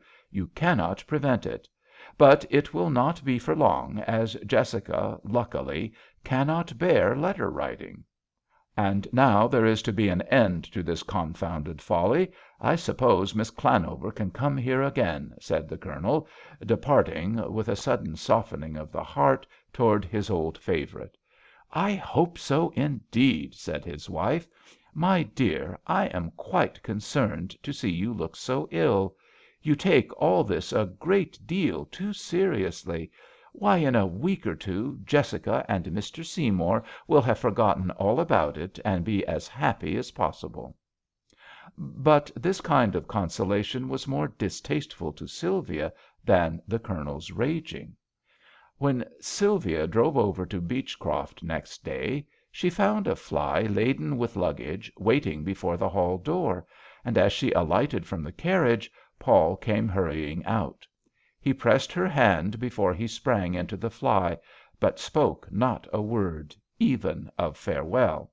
But for weeks afterward, when she was wakeful or feverish at night, his face as it looked then would rise before her, painted on the darkness, and make her wince again.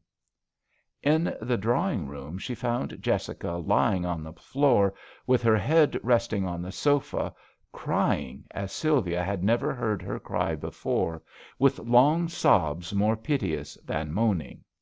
Sylvia, sitting down on the floor beside her, silently drew the beautiful head to her shoulder, and there held it close pressed to her cheek, as mothers often hold the babe they comfort. Meanwhile, through the open door window, she looked into the sunlit garden, where the birds were singing and the butterflies flittering and the flowers glowing jewel wise in the radiant summer day, and felt she had passed into the shadow from which nature holds aloof.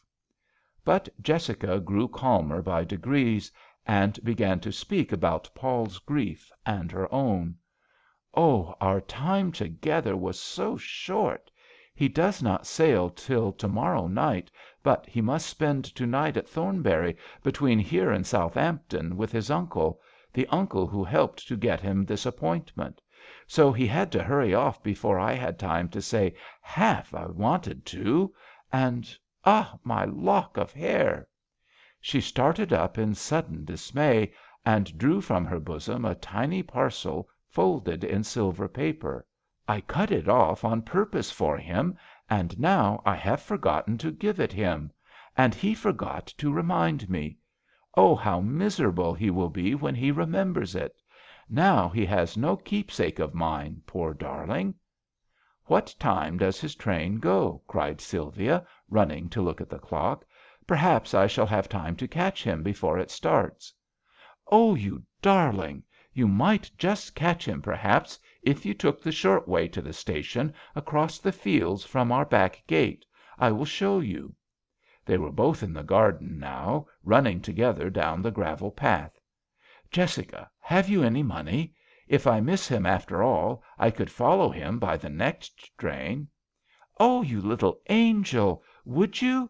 Here is my purse. Straight on, along this path, till you come to the road again. Then to your right, and you will soon see the station. Good bye, you darling little thing. Oh, get it to him somehow." "He shall have it," Sylvia called over her shoulder. But when she reached the station Paul's train had started, and the next did not leave for 2 hours, during which time she underwent that peine forte et dure of which railway stations are too often the scene. She might have profitably spent some minutes in eating, for it was past 2 and she had had no lunch, but she was too ignorant and too shy to find her way to the refreshment room, having always hitherto journeyed in royal fashion, with attendants who did everything for her. A porter took her ticket and found a place for her, and about 5 she reached Thornbury station. There she learned that Mr. Seymour's place lay nearly 6 miles from the station, and, at the station master's suggestion, taking an open wagonette which chanced to be waiting, she drove on thither across a high and bleak down country. Meantime heavy grey clouds were drawing over the bright sky, and a chill wind from the west blew fitfully. Sylvia, in a cotton gown which had been warm enough when she started, shivered a little as, emerging from a beech avenue, the wagonette drew up before the portico of a big house. To her unspeakable relief, Paul was declared to be within, and presently came out to speak with her. Though at first amazed to see her, he was afterwards so transported with joy at sight of the precious token which she brought him that he could think of nothing else. He was still standing in a kind of ecstasy on the doorsteps as they drove off, and only some minutes later, when the rain was falling heavily, did it occur to him that Sylvia appeared to have neither wrap nor umbrella with her. To Sylvia herself, who would have gone through fire, much less water, on behoof of her friends in their affliction, the rain seemed of little consequence, seeing the main point was now secured. But even her sense of relief could not prevent her feeling chilled to the bone in her dripping garments when she reached the tiny station, where neither food nor fire was to be found. At Seachester she had wits enough left, faint and dizzy though she was, to order a fly, and finally arrived at the Grange, so weary that she could hardly climb the long stairs to her bedroom, or swallow the hot milk which the frightened women servants entreated her to take. After this she was in bed for 3 weeks. "And it was all so unnecessary," cried Mrs. Graham, when she heard the whole story, "for the hare might have gone just as well by post. He would have had it next morning, which would have been quite time enough. It was not a thing he wanted that very night, like his toothbrush or his night dress." Both she and Jessica visited Sylvia daily, the one lavishing beef tea and jellies, the other grateful and caressing words. She was better before her grandmother returned, and that lady, during her short stay previous to a campaign of country house visits, did not inquire very minutely into the origin of her granddaughter's cold, but departed, adjuring her to be less reckless in the matter of warm clothing and umbrellas. The day of that unlucky journey had been the farewell of summer, after which followed weeks of rain and storm, and Sylvia, still white and weak, was forbidden to go out save on dry days. The dreary time was brightened for her by the twofold pleasure of receiving Paul's letters and transmitting them to Jessica. Jessica, as her eyes grew wet over the first, half offered to let the bearer read it too, but Sylvia recoiled from such a deed as sacrilegious. One day late in August, when the rain clouds had parted for a little, and the sun was blazing on the wet sward and foliage, Jessica came over looking less listless and dejected than she had done for many a day. She was going away with her parents to pay a round of visits. They would not be back for 6 weeks. "I am sorry to leave you, my darling little Sylvia," she said, as they sat together in the deep window seat, "but I am thankful to get away from Beechcroft. I only wish I was never going to see it again. I hate the very sight of the place, where I have been so miserable." "You must give me your address as you go from place to place, that I may send you Paul's letters. Will you send me yours to forward still?" "No, dear, that will be more easily managed when we are away from home. Papa cannot go poking into the post bag in other people's houses. Darling Paul!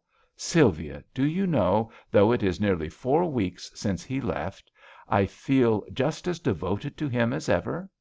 I assure you, come what may, I never, never can care for any other man." "Dear Jessica, could I think so for a moment?" "But, oh dear, how hopeless it all seems at times," said Jessica, rising and strolling toward the piano. There, standing, she let her fingers drop upon the keys, and began playing, absently, the chords of the duet.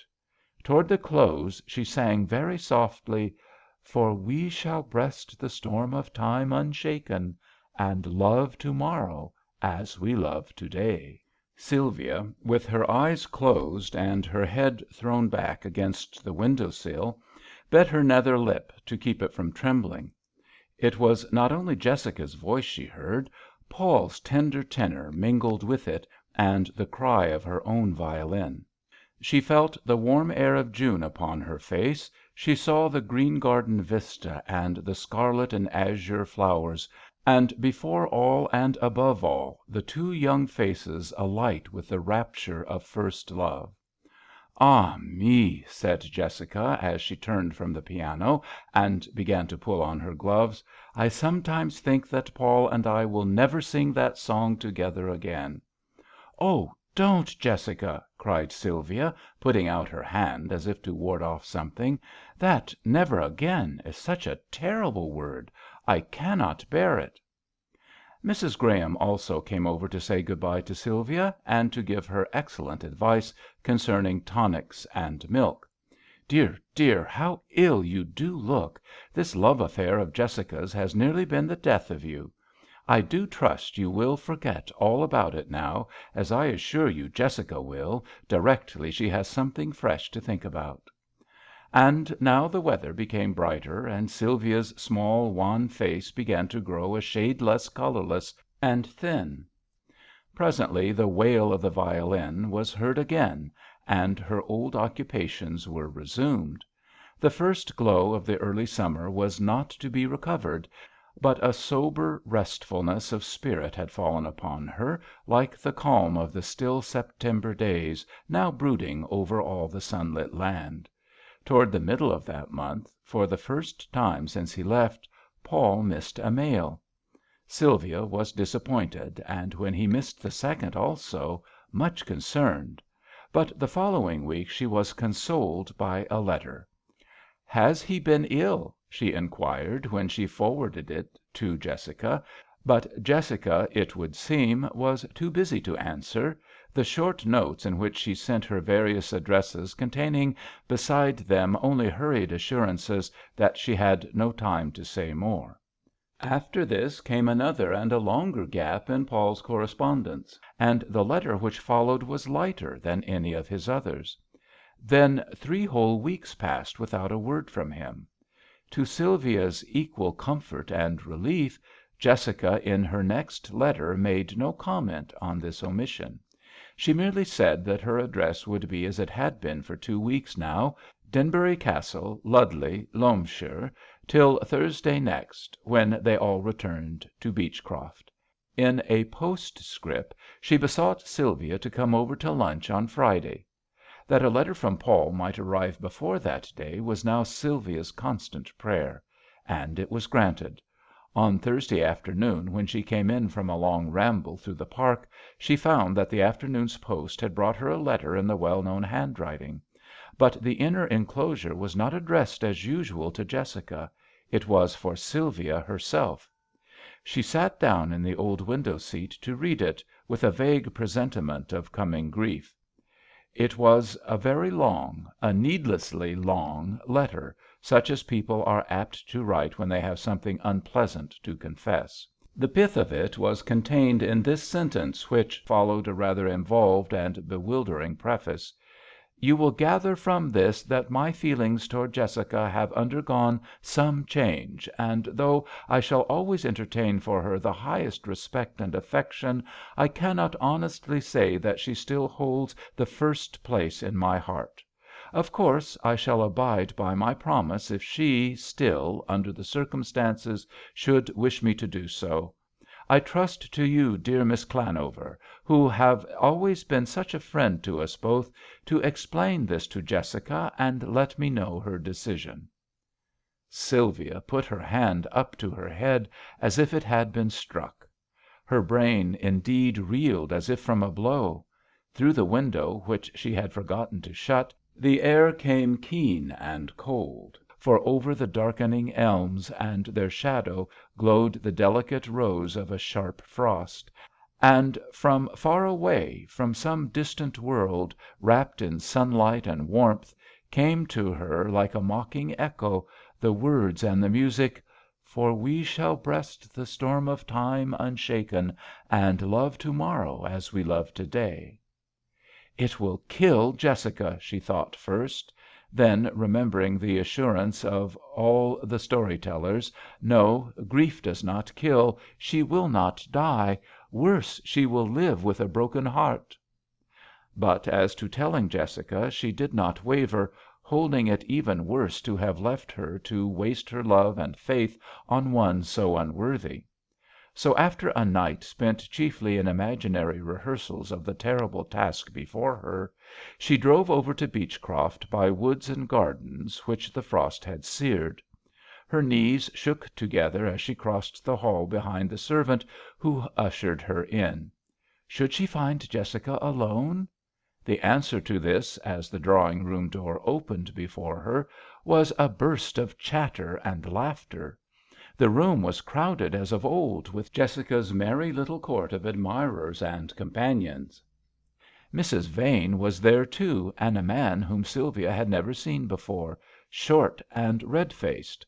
All this she perceived in a flash before Jessica came hastily across the room to welcome her.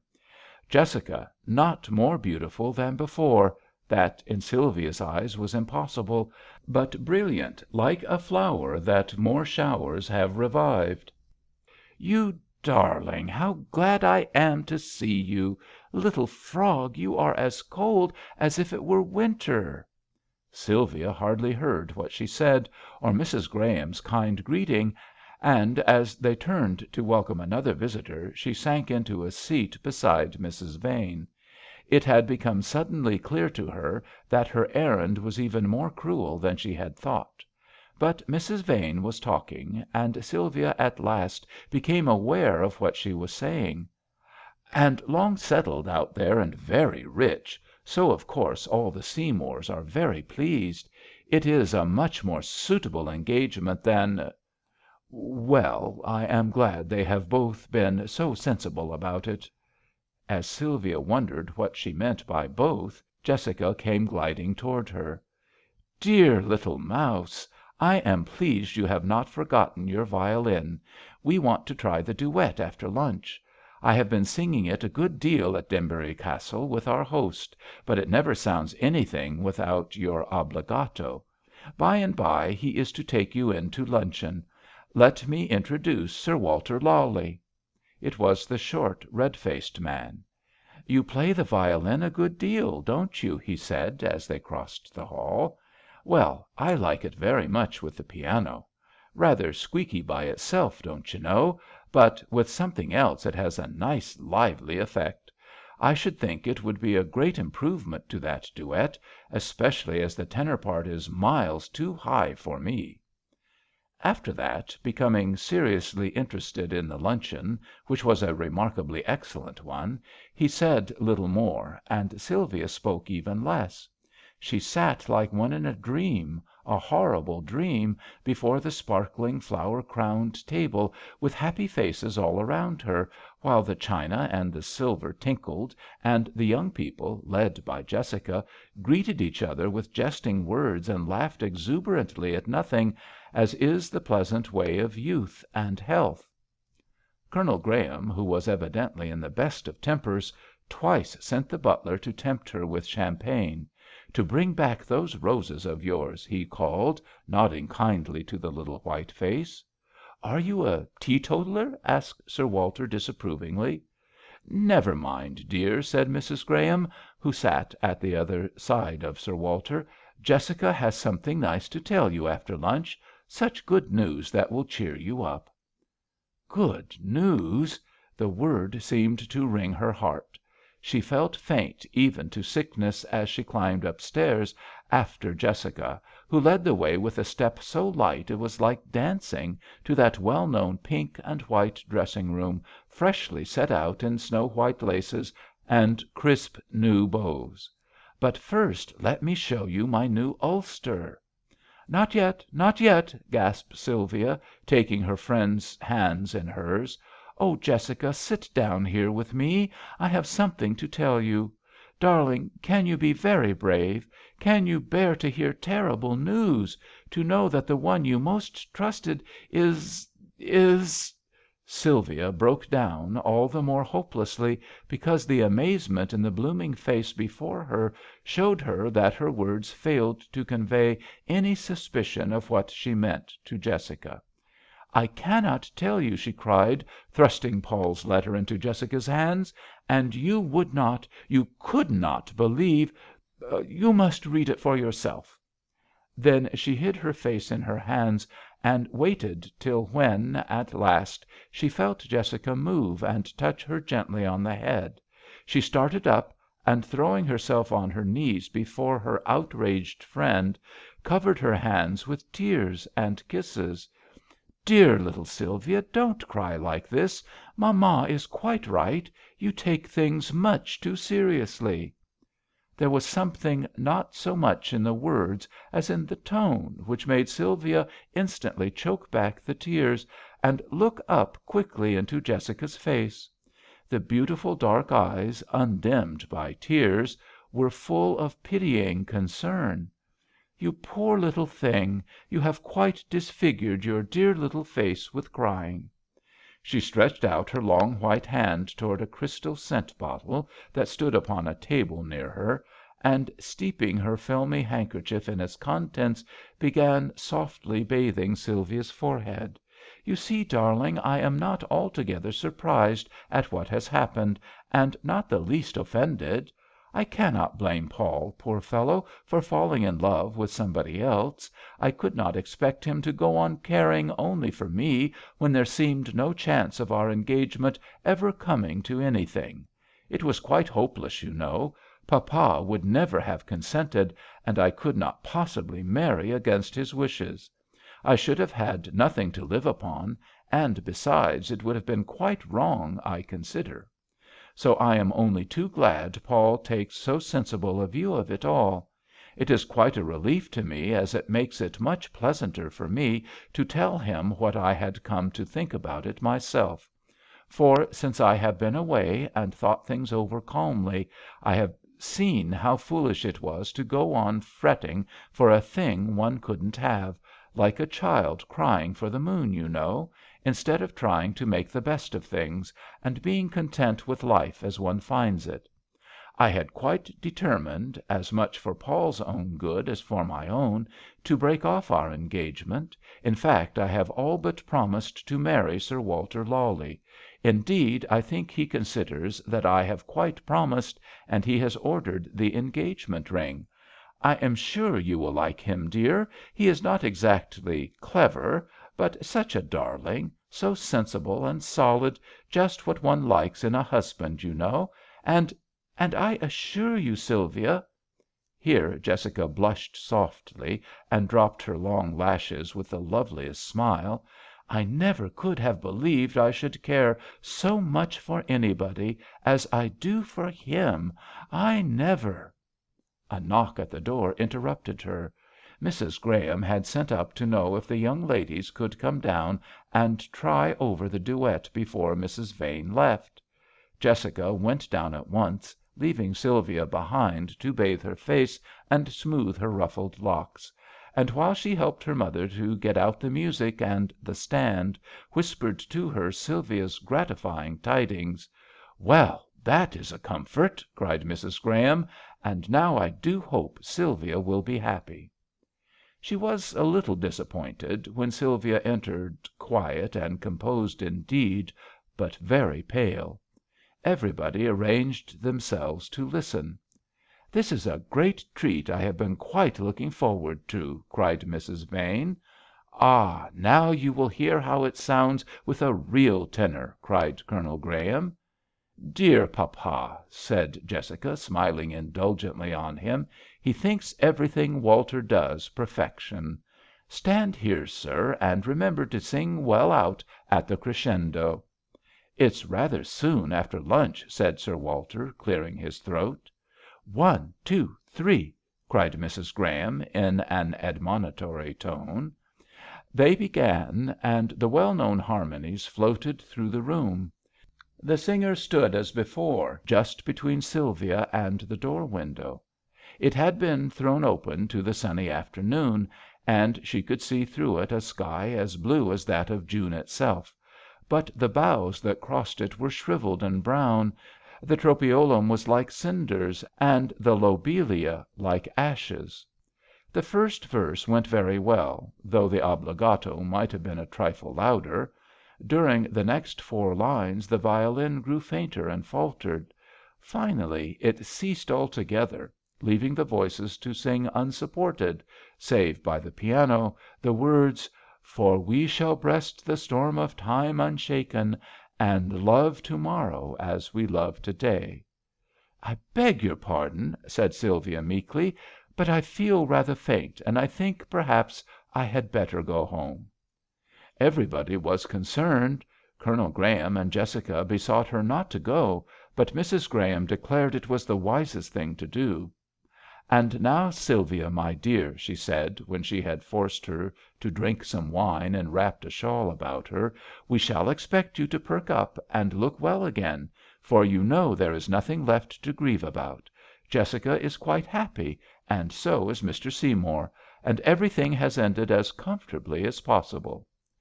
They all came out on the doorsteps to see her go, and bid her come back very soon. "You must get strong and well by the middle of next month," were Jessica's last words, "to be my bridesmaid." As the curve of the gravel sweep brought the departing carriage opposite the portico again, they were still there. Jessica kissed her hand to Sylvia, who was leaning forward toward the carriage window to look at them. They formed so happy a domestic group, Jessica, her lovely face bright with pleasure, standing between her lover and her father. No one was missed. Why should he be, since, equally forgetful of them, he too was happy and contented? Sylvia could but repeat to herself Mrs. Graham's incontrovertible words. There was nothing to grieve for. Everybody was satisfied. All had ended well.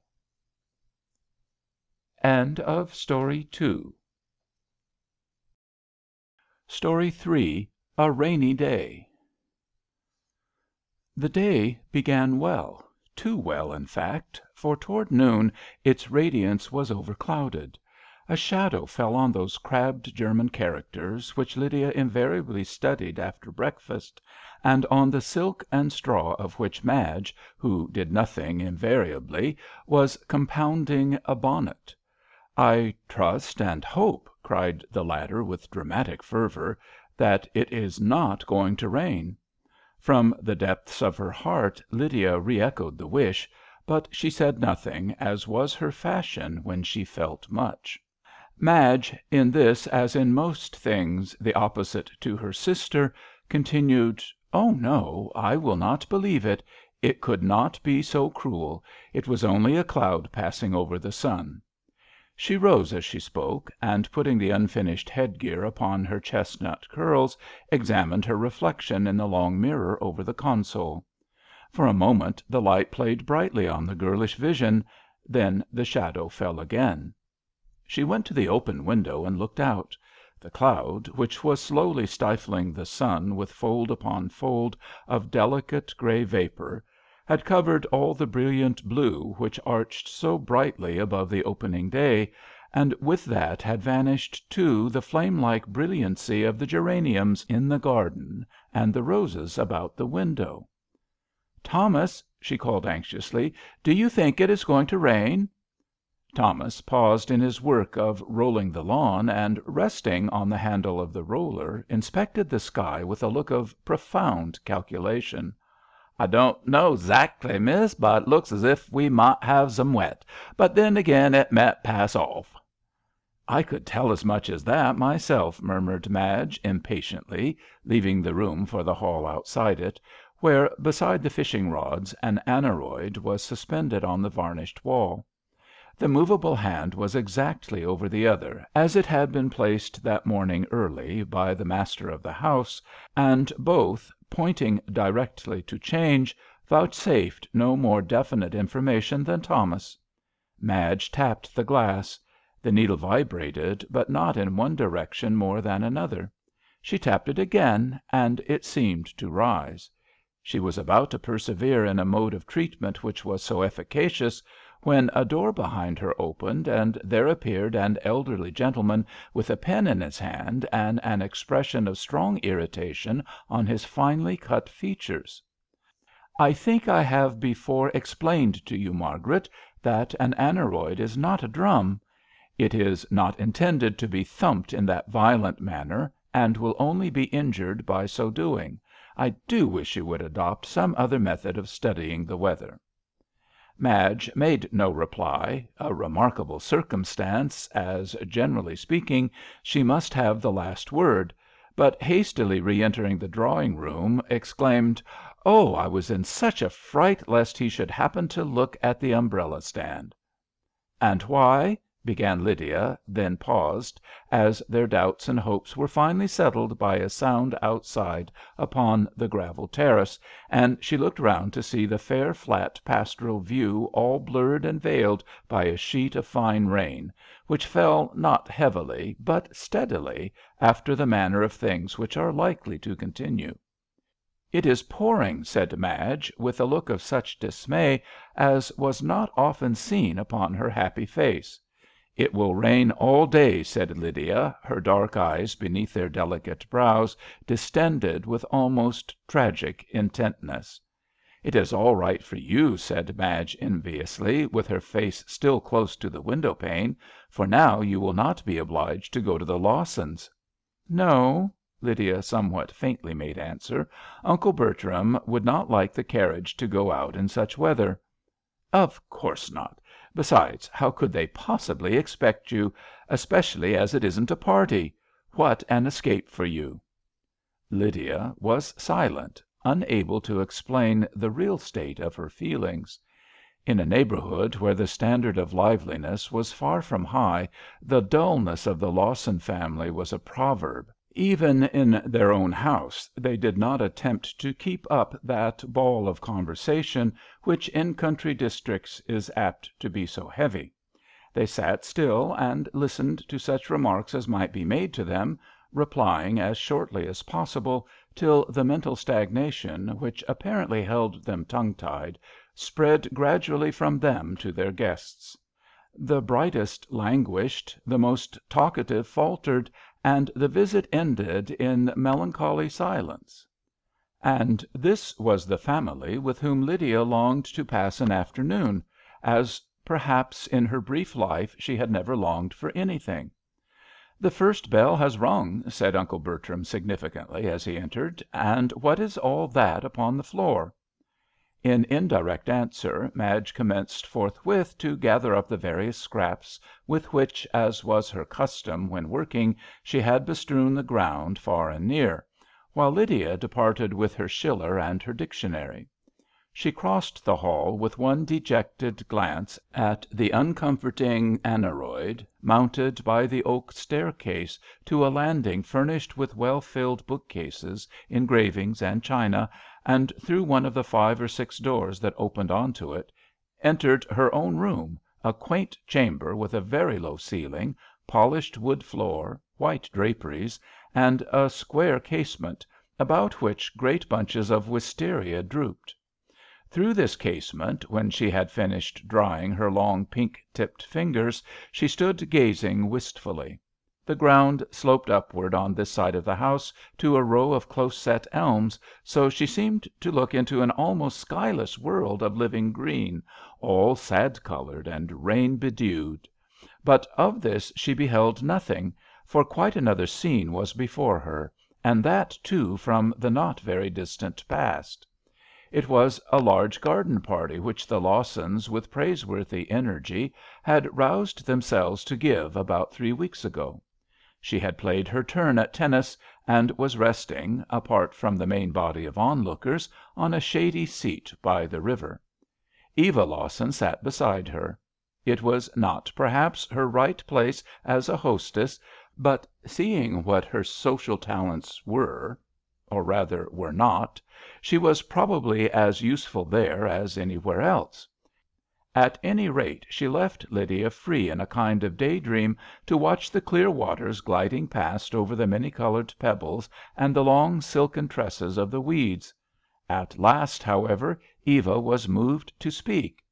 "Here is Mr. Calvert." "Who is Mr. Calvert?" asked Lydia, without the slightest desire to know. "Oh, one of the fishing club. He is a friend of Uncle Edward's, so we allow him to fish in our grounds. I think he is coming here now." "I hope not," Lydia was unsociable enough to say. A step on the gravel heralded his approach, but Lydia tried hard not to look round, even when Eva made haste to introduce the newcomer, which, in her anxiety to throw the onus of entertaining him on somebody else, she did before she had answered his greeting. A tall figure in the untidy dress affected by men when they go trout fishing was all that Lydia saw or cared to see till he spoke. She was sensitive to voices, and his was rich and soft and deep, suggestive of the tenderness and the strength of true manhood; so that, though he said only commonplace things in commonplace sentences, as indeed, under the circumstances, was almost inevitable, she was irresistibly drawn, as she listened, to look at the speaker. And no sooner did she turn toward him her hitherto averted eyes than he hurriedly appealed to her about some matter of no comment, in a manner so humble and with a glance so reverent it might have conciliated a much less gracious lady. Then, as on wings, did their converse seem to advance. In 10 minutes they were talking as if they had known each other for years, of pictures and books and plays, of opinions and tastes, and even of feelings, till, when the tea bell rang, Lydia heard it with unwonted regret.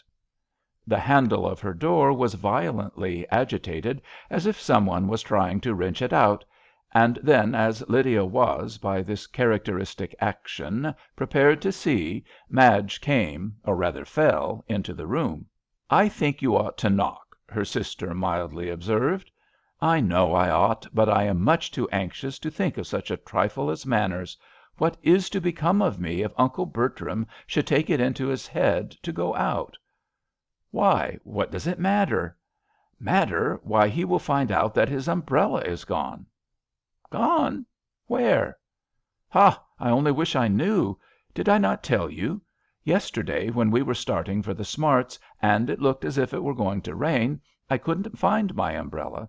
So you see there was no time to lose. You were in the pony carriage, and Jerry was rearing and plunging, so I just took Uncle Bertram's."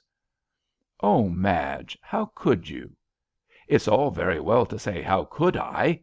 How could I not, pray? I was not going to have my best hat spoiled, and I did not know the rain would keep off till to day. However, that is not the worst of it. When we got to the Smarts, I put the umbrella into the umbrella stand." "You ought not to have let it out of your hands all day." "My dear Lydia, you are really too absurd. How could I play lawn tennis with an umbrella in my hands?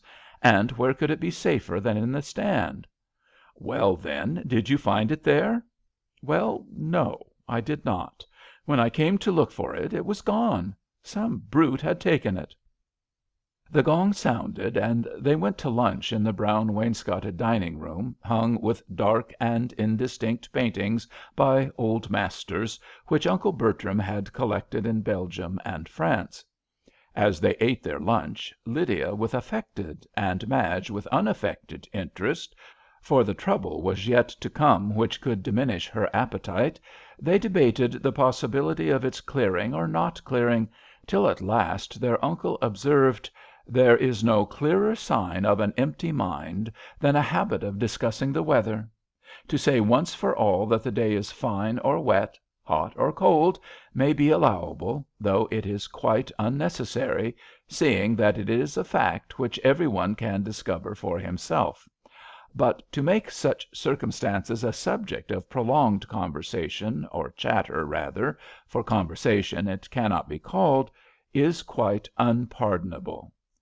"All the same, I should like to know whether it is going to clear," said Madge, who was not easily abashed, "as if not, we can't go out."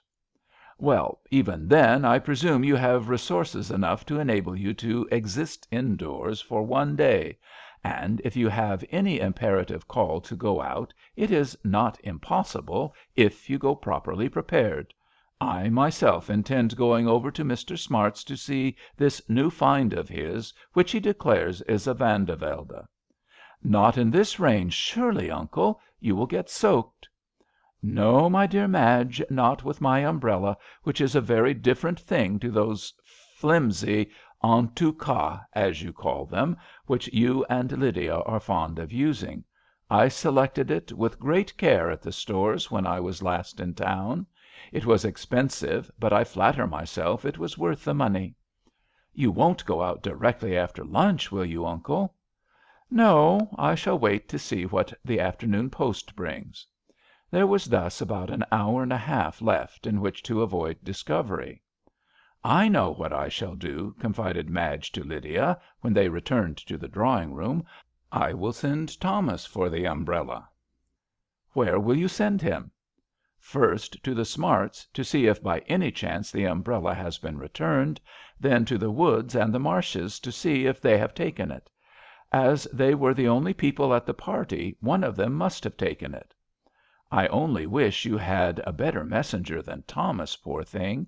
He is so hopelessly idiotic, but I shall make it so plain that even a hopeless idiot could not make a mistake."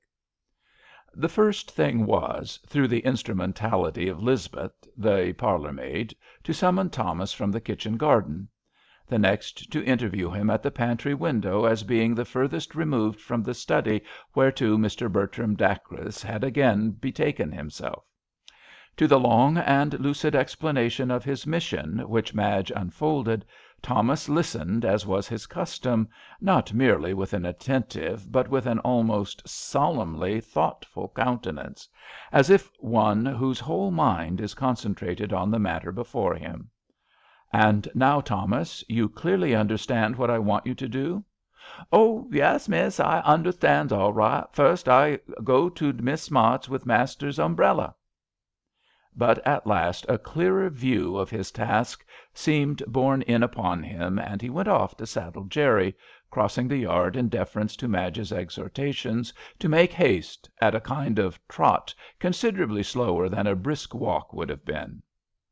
In the drawing room Lydia was reading, not for the first time, two little notes which, on Madge's re-entrance, she slipped hurriedly under the violet satin square she was embroidering with saffron silk. And yet all the world might have read the conventional sentences with which, in the one, Mr. Calvert accepted Miss Dacre's invitation to tea and tennis, and in the other entreated her acceptance of the new book which she had desired to see.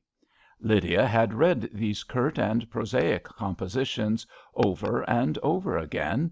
They afforded her a pleasure the like of which she had never experienced, and which she would have thought it impossible for any one else to understand or describe. To-day it occurred to her that perhaps Mendelssohn had felt something akin to it; for Madge, who had sat down to practise her scales, suddenly changed to a more tuneful and harmonious strain.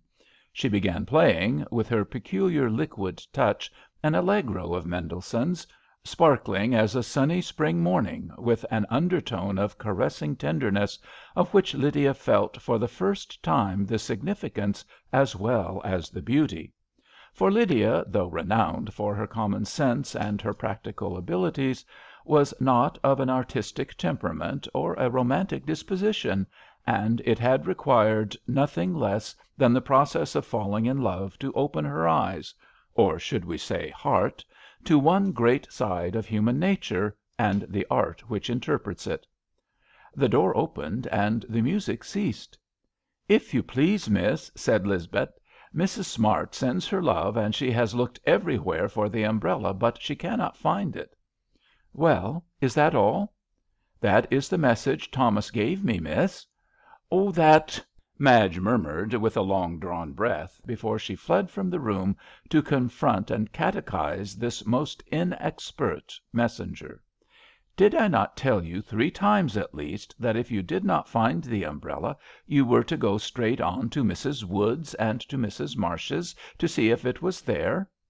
"Certainly, miss, certainly," said Thomas, evidently perplexed. "But I thought as how you would like fur to know as it weren't at Mrs. Smart's." "What does it matter to me where it is not? Oh, dear, how much precious time you have lost! Pray be off as fast as you can. First to Mrs. Wood's and then to Mrs. Marsh's, and don't come back without the umbrella. You know what it is like, don't you? Green silk with a silver handle." Meanwhile Lydia was still struggling against despair. One forlorn hope at least remained. It might clear. And if it did so within half an hour, she might still take tea with the Lawsons. She went to the window and peered eagerly out. Alas, on every side rain, rain, rain. Not a gleam, not a break in all that sullen sky. A ring at the front door bell made her start, but when the drawing-room door opened a few minutes afterward only Madge came in. "It was the post, but there was nothing for us, everything was for Uncle Bertram. And it was the greatest mercy," explained Madge, who only the day before had bitterly complained of a similar circumstance, "as it will keep him employed for a time. It is raining less heavily, I fancy, but he will still want his umbrella."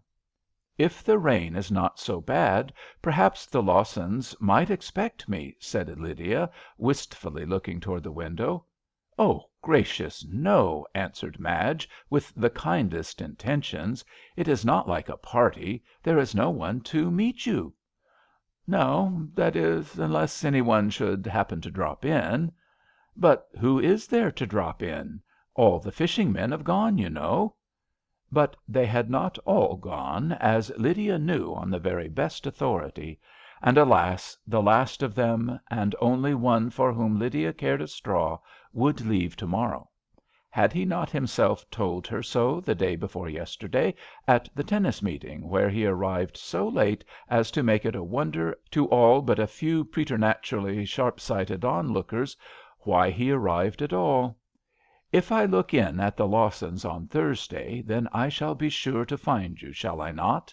I leave on Friday. My rooms are wanted, and I have not had a chance of speaking to you to day in this crowd." He spoke the last words in an aggrieved tone, as if the hostess had shown a want of proper feeling in asking any one besides Lydia and himself to her party. But his resentment, though irrational, had not been altogether displeasing to her. "Is any one coming with me?" asked Mr. Dacres, looking in. "I am just starting." "No? Not even Madge? I suppose you have mislaid your umbrella as usual. Never mind, you shall have a share of mine. It is exceptionally large." He smiled indulgently. Evidently his letters had been of a most agreeable character, and he was in the sweetest temper, which only rendered the impending catastrophe the more deplorable. "Oh, Lydia, Lydia!" cried Madge, as the door closed behind him. "What shall I do?" The answer to this piteous outcry was a ring at the door. Lisbeth looked in a few minutes later to see if "master" was there, as John Smith wanted to see him. It was a reprieve, and a very valuable one, as the interview was not likely to be brief, seeing it concerned a certain cabinet designed by Mr. Dacres and executed by Smith, over which they had now for full 6 weeks been quarrelling, as a dignified gentleman and a respectful artisan can quarrel, each being secretly but profoundly convinced of the other's total ignorance of the business in hand. "For what," as Mr. Dacres so often asked his nieces, "can an ignorant bumpkin like that know of artistic fitness?" just as Smith propounded to his wife the riddle, "What does 'e know about such work? Why, 'e couldn't make so much as a rabbit hutch." 5 o'clock struck, and the ever welcome tea tray appeared, but for once De Quincey's dictum was at fault, and happiness did not enter with it. Madge, indeed, managed to consume a respectable quantity of thin bread and butter, and even cake, as well as 2 cups of tea, but not, she professed, with so keen an enjoyment as usual. "But why do not you eat something, Lydia? You have not lost an umbrella. What is that?" It was Lisbeth carrying a long brown paper parcel. "If you please, miss, Thomas have brought the umbrella." "Oh, bless him, bless him!" cried Madge, snatching at the parcel, and tearing it open in frantic haste. Then suddenly followed an exclamation of a different character, low and deep. "What is the matter?" asked Lydia, rather languidly. "Look!" cried Madge, in tones of withering scorn. "Look at Uncle Bertram's brand new silk umbrella with a silver handle." And she held forth at arm's length, as if it had been some noxious reptile which could sting, an umbrella whose handle was of the most unpretending description, whose gingham cover, dark brown in hue, had been worn and even perforated by winter and rough weather.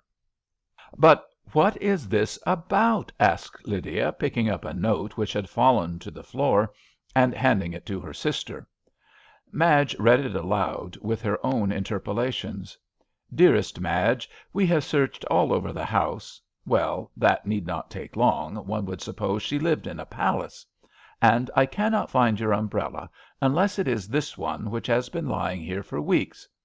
Idiot, when it was lost only yesterday. I fancy I have seen you with one something like it. That I am sure she has not. No one ever saw me with anything so vulgar and shabby. Hoping it is the right one, I remain yours affectionately, Caroline Wood." She finished by dashing the umbrella into the fireplace, where fortunately there was no fire, only the next instant to recover it with equal impetuosity and conceal it, together with its string and paper wrappings, just as, with his usual deliberate step, Mr. Dacres was heard approaching. While Mr. Dacres sipped his tea and descanted on the combined obstinacy and conceit with which for more than an hour he had been contending, Lydia slipped quietly away. She climbed the stairs as if she had been walking for miles, and when she reached her room threw herself upon her little bed and buried her head in its snowy counterpane. She was crying, yes, literally crying, the sedate and sensible Lydia, least given of all girls to hysterical outbreaks, she was crying, because she could not go out to tea. Yet no, that did not fairly state her case, she protested, defending herself against herself; and raising her head and supporting it on her hands, she gazed thoughtfully before her, though whether the real explanation was more to her credit she was not quite so certain. Into what state of mind had she allowed herself to drift that her happiness should depend on the sight of one who perhaps cared little whether he saw her or no? True, he had seemed to seek her society, but perhaps that might be only because they had so many interests in common. And as to the looks and words which had seemed once to mean so much in the shadow of this most depressing day, their sweet significance faded, as glowing colour vanishes in the flowers which we carry from the sunlight to the shade. Yes, doubtless she had been very foolish, building the loveliest of castles on foundations slighter than the clouds. But if he did not care for her, it was the more likely he would go on the morrow, perhaps never to return. So the rain had deprived her of her one last hope of seeing him and hearing him speak. In the bitterness of this thought she pressed her lips together and shut her eyes, as if wincing from bodily pain. But when she opened them again her tears gleamed like a dazzling mist before her, and she felt the warm touch of sunlight on her hands and face. It came straight through the casement from the west, where just above the elm tops, in a sea of blue between the parting rain clouds, the sun shone gloriously on the declining day. Alas, like so many good things, his triumph came too late. At 5:30 there was no decent pretext for keeping an engagement to afternoon tea. "Oh, Lydia, only think!" cried Madge, bursting into the room. "It is all right. The umbrella has come." "What is the matter? A headache?" "Oh, poor dear! Try some pyretic saline. It always cures mine. But is it not a mercy about that umbrella? Jane Marsh took it home last night by mistake, and then, finding it was not hers, thought it might be the Lawsons' and sent it there. Why, goodness only knows, since they were not at the Smarts' party." Lydia felt quite conscience-stricken at her own comparative indifference to a piece of information so momentous, and with a gallant effort to shake off this self‐absorption and assume a little sympathy, even if she had it not, asked, "Who brought it?" "Who brought it?" replied Madge slowly, and with a divided mind, half of her attention being concentrated on her hair, which she was rearranging before the toilet table. "Lydia, in what a much more becoming light you have managed to get your looking‐glass than mine is! But about the umbrella. Oh, Eva Lawson sent it over by Lydia, I think my hair high up like this suits me. By Mr. Thingummy, you know. May I have some of these hairpins? Thank you.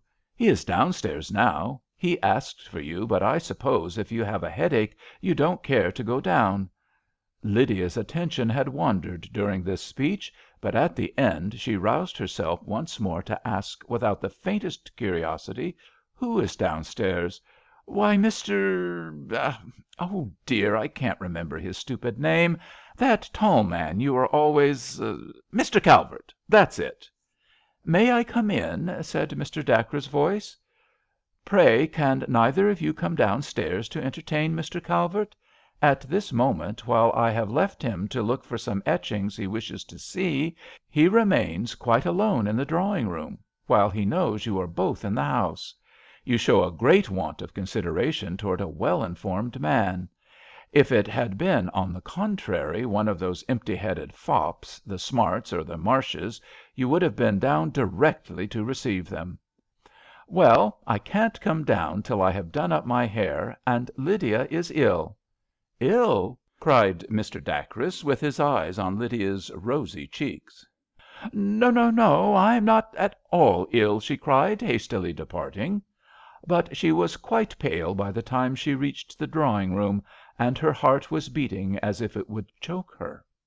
"It was very kind of you to walk over with the umbrella," she controlled her trembling lips to say, with quite conventional politeness. "Yes, very kind, generous even, seeing I had no other inducement or motive." And in the light of his smile all her misgivings vanished, and within as without it was perfectly fine.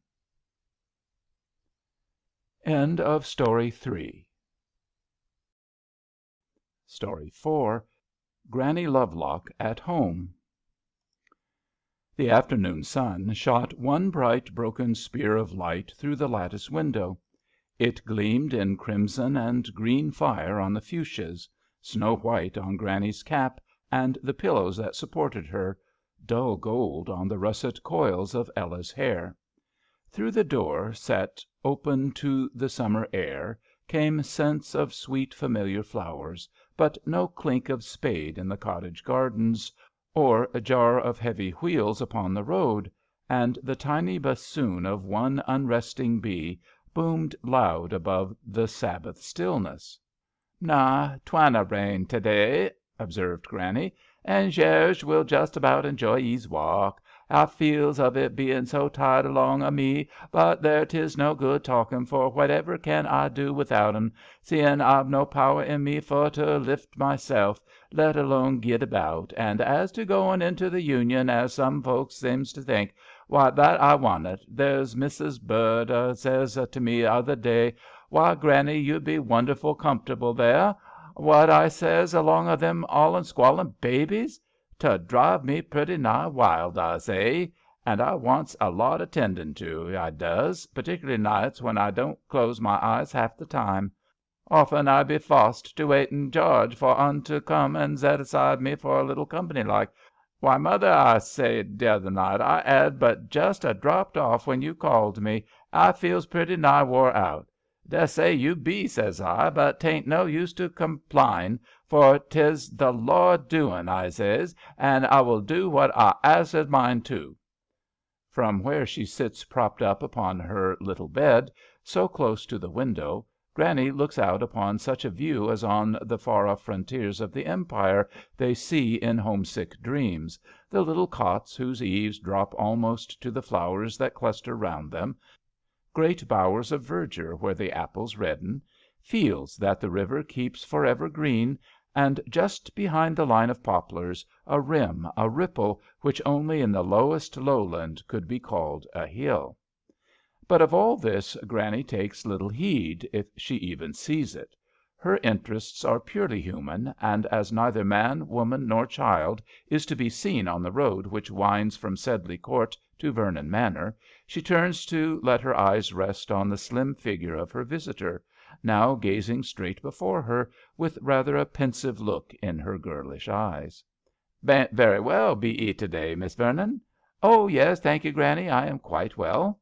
"'E looks rather white. You was tired, I reckon, being out so long yesterday. There was a great to do at Sedley Court, weren't there, Miss Vernon?"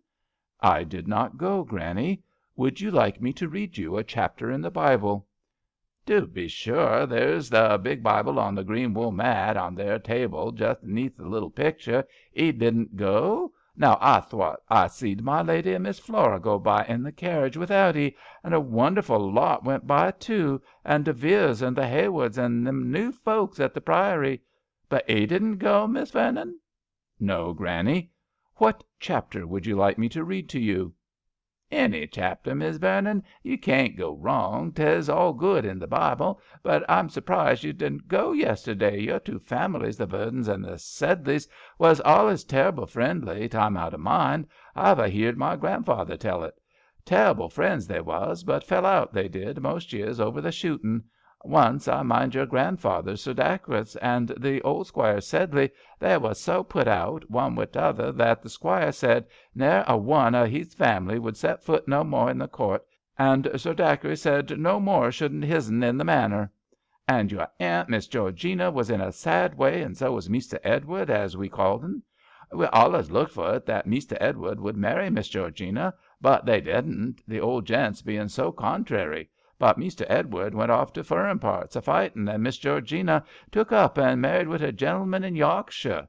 Then come the news that Meester Edward was killed in battle, and the old squire was pretty nigh broken hearted, and Sir Dacres rode straight over to the manor, he did, and shook hands with him, and they was as pleasant and kind together as iver you see, till come September, and then they fell out again.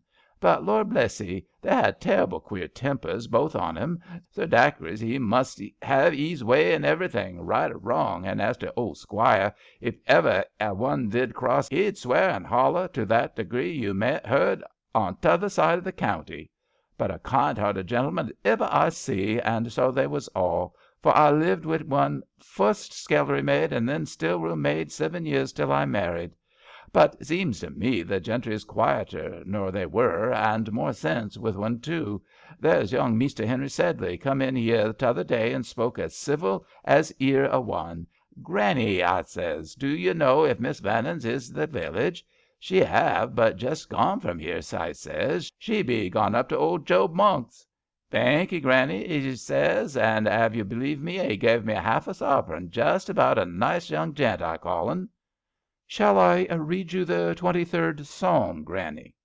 "If you please. 'Tes a beautiful psalm, and no mistake. Why, here be all the chapel folks come out already, and Mrs. Sims as smart as iver was, with chit trimming on her mantle, and big red rose stuck atop of her hat, and the children with parasols, every one on 'un. And Lord a massy, there's that gal of the Smiths just come home from service, with sleeves blown out atop just like yourn, Miss Vernon. 'Pon my word, I don't know what poor folks be a coming to. They're deal smarter work days now than they was o' Sundays when I was a gal. But, law, to be sure, if there bain't young Meester Sedley a coming down the road, and a smartish pace too. The young gent can step out when he's a mind to. I reckon he's going straight to the Manor, Miss Vernon. No, I bain't neither. He's a coming in here, I do believe." And, indeed, at that very instant the doorway was darkened by a big, broad-shouldered young man, who paused suddenly on the threshold as he met Ella's eye, just as if he had not expected to see her there. "I am afraid I intrude," he began, with very distant politeness. "Lord bless 'ee, no. Come in, Meester Sedley. 'Tis only Miss Vernon a reading of the Bible. She be good enough to come and zet while along me most Sunday afternoons while my son takes his walk.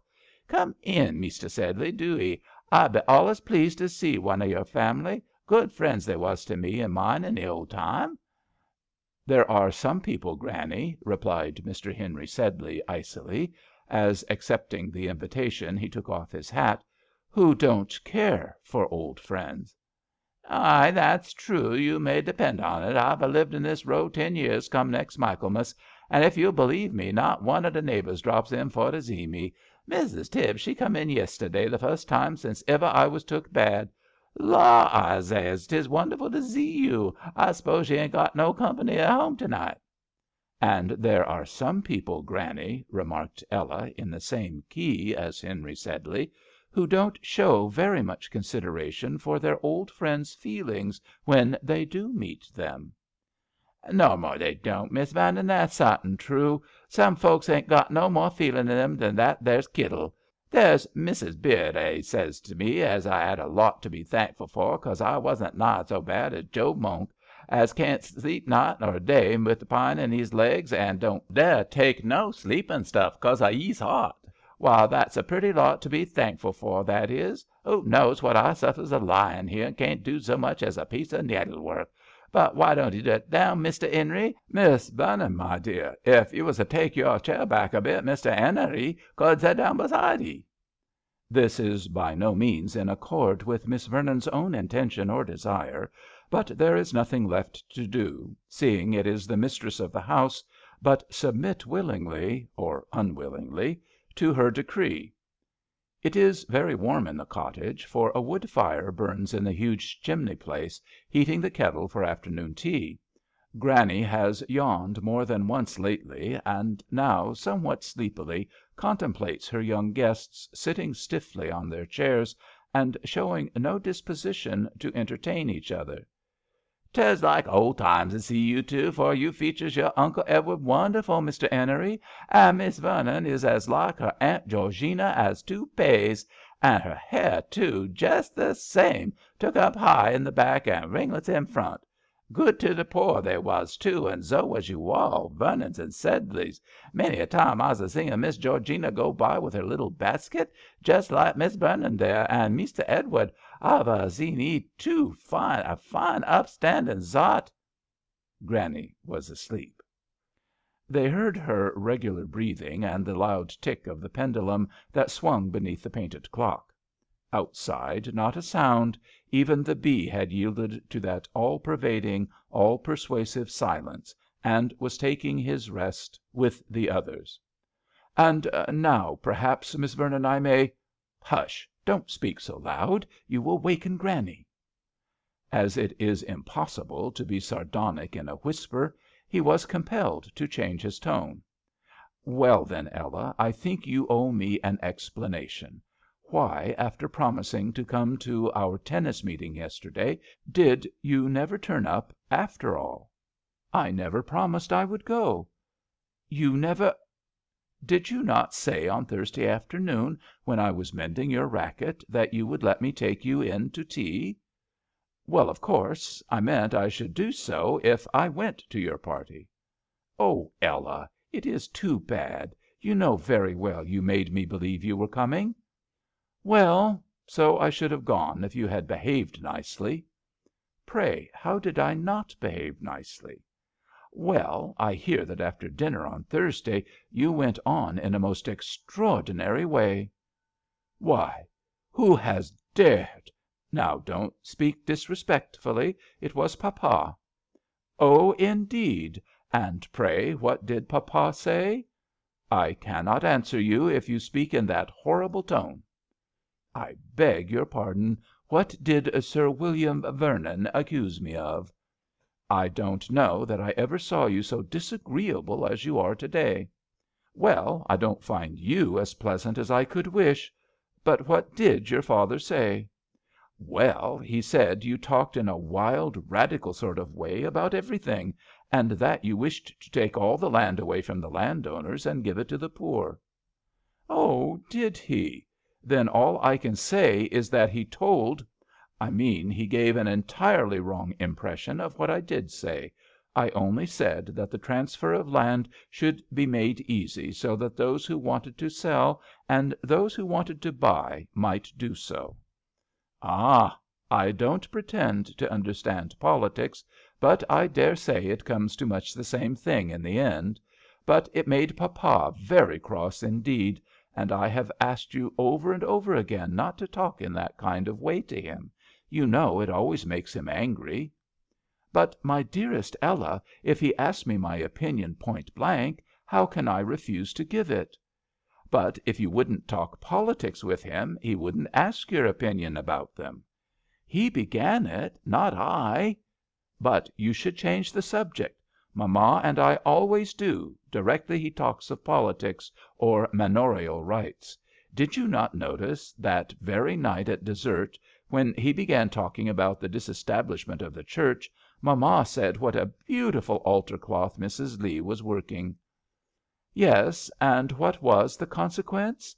After you left the room he said there was no having any rational conversation with women present, and at once started the subject of land tenure. And I dare say you were ready enough to contradict him. I never saw any one so fond of arguing in my life. You see, you argue even with me if I would argue with you. But I won't, for I think it so silly, especially about things that are of no real consequence.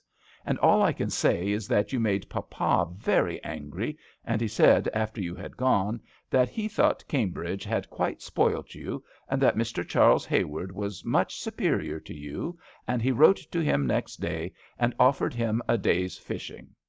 "Indeed! And may I ask what day Hayward came over?" "He came over yesterday, and—" "Oh, he did he?" replied Henry, suddenly changing from a very hurried to a very slow and emphatic delivery. "Now I understand it all clearly. You might just as well have said frankly, instead of inventing so many excuses, that you did not condescend to come to our meeting yesterday because you were more agreeably employed at home, because you preferred Mr. Hayward's society to— If you only came in here to insult me, I think you had better go away." "I don't see that you have any right to turn me out of another person's house. Still, of course, if my presence is hateful to you, I will remove it." Long since, forgetful of their hostess's slumbers, they had raised their voices above the first well-chosen pitch, and the crash with which Henry now put back his chair was quite enough to rouse her. "Oh, oh, oh!" cried Granny, awaking. "Whativer shall I do? I be slept entirely on one side, and I've got a cramp in that arm so bad I don't know how to bear myself." "Let me lift you up again, Granny," cried Ella, rising. "Lor bless you, you couldn't left me. There's not a many can. I be a smartish wight, and I can tell 'ee there's Mrs. Bunn ketched 'old on me the other day and pretty nigh let me drap. Holler I did jest about." "Let me lift you, Granny," said Henry. "I'll not let you drop. When my mother was ill I used often to lift her, and she said I did it as well as the nurse." "Very gently, then, if you plaze, Master Henery, for my poor arm there is tender, and Miss Vernon, my dear, zo zoon as iver Mr. Henery shets me do 'ee put the pillow strite." A more untimely interruption never was. For how was it possible, while thus engaged, to maintain that lofty dignity of bearing which both had at once assumed? To do them justice, they forgot their wrongs till their task was accomplished, and then, why then one at least of the offended twain was in a different mood. Actions are sometimes more eloquent than words, which is fortunate, since so many people, like Ella, are indifferent to oratory and impervious to reason; and as she watched the deft tenderness with which the strong young arms raised the old and helpless frame, it was borne in upon her that there are qualities which, like charity, cover many sins, even the cherishing of heretical opinions, and the still more blameworthy habit of unseasonably proclaiming them. So when Granny being settled, as she would be, he looked up, prepared to meet a contemptuous glance with one equally scornful, he encountered instead a bright and indulgent smile, none the less delightful because it was completely incomprehensible and bewildering to him, and his resentment and his jealousy were instantly forgotten. "I was pretty nigh asleep when I come to slep zo. What was you a saying to me, Mester 'Enery?" "Oh, I was only telling Miss Vernon, as I do again, that I never said I wanted to take all the land from the rich and give to the poor." "Lord a mercy, save my 'eart alive! Whativer makes folks that sech tales about, and no reason in it neither, for whativer should us do wi' it? Why, there was some poor silly chaps here as can't do such as keep their lotments tidy. 'Tis like that man as come here a preaching at the corner, just opposite the public, says we don't want squires no more, and 'tes all very well for the likes of 'ee, I says, as 'as so much as iver a wants to ate and drank, I says, and spreeing all over the country 'alf 'ees time, but what 'ud come to as poor sick folk if there weren't no gentry? We shouldn't have nothing but the parish, and that wouldn't keep any one alive. Why, if it wasn't for the beef and the milk I gets from my lady, and the wine and soup I gets from the parsons, and little bits of pudding one and the other gives me, why, I should be entirely starved." "And what I say, Granny," said Ella, "is that I dare say it was all a mistake, and I believe, if he tells me so, that he never said anything of the kind. But I do think that where people differ, especially young people and old people, it is much better not to talk politics at all." "To be sure, Miss Vernon, and that's what I says a many times to George when 'a wants to argufy with me, and I says, you young folks, 'cause you've had a bit of schooling, and you can set up a reading the newspapers, you thinks a wonderful deal of yourselves, but I tell you what it is, I says, you're a poor weak sort to what your grandfathers was. Why, they could do more work on bread and turnips than ever you can on bacon and eggs and butter. And so they could, Miss Vernon," added Granny, yawning. "I can't think what's come of them. Can't do this, can't do that, mustn't work no more than 8 hours. I ain't no patience with such ways, I ain't, tell 'ee." Her head dropped forward a little. Granny was asleep once more. And again they felt over all things that wonderful and unspeakable quiet, like the shadow of some beloved presence blessing and healing all the way-worn world. It soothed even the eager beating of their young hearts, and they did not speak, but his arm stole gently round her, and she lifted her fresh young lips to his, and in one long kiss was lost and forgotten the last feud of the Sedleys and Vernons. "Bible reading? No, there wasn't no Bible reading. Bless 'ee, Miss Vernon, she talked right on in till Mr. 'Enery come in, and then they set a courting. But, George, you jest hustle about a bit. I wants my tea, bad I do."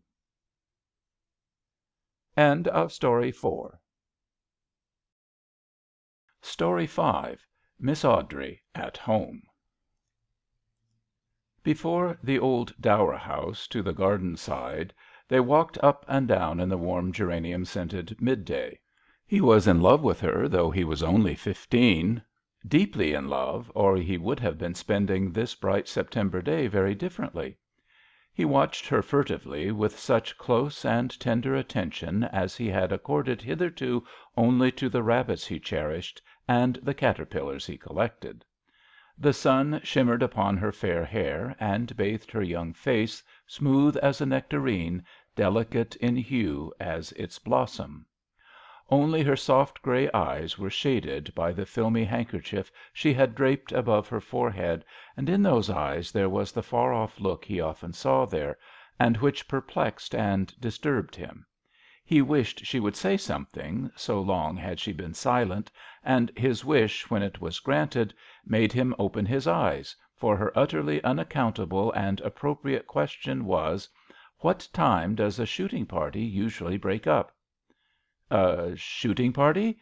Why, not at any time in particular. It depends on the season and the weather and I mean a shooting party at this time of the year and on a day like this." "Oh, I don't know exactly. They generally have had enough of it by 5. By 5?"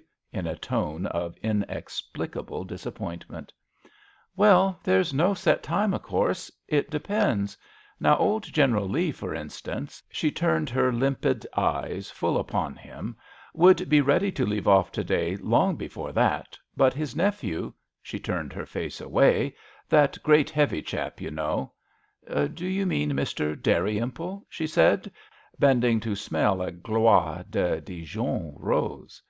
"Yes, Dalrymple. He's so keen, they say. He'll go on as late as ever he can. Oh, I think I must go in and practise now."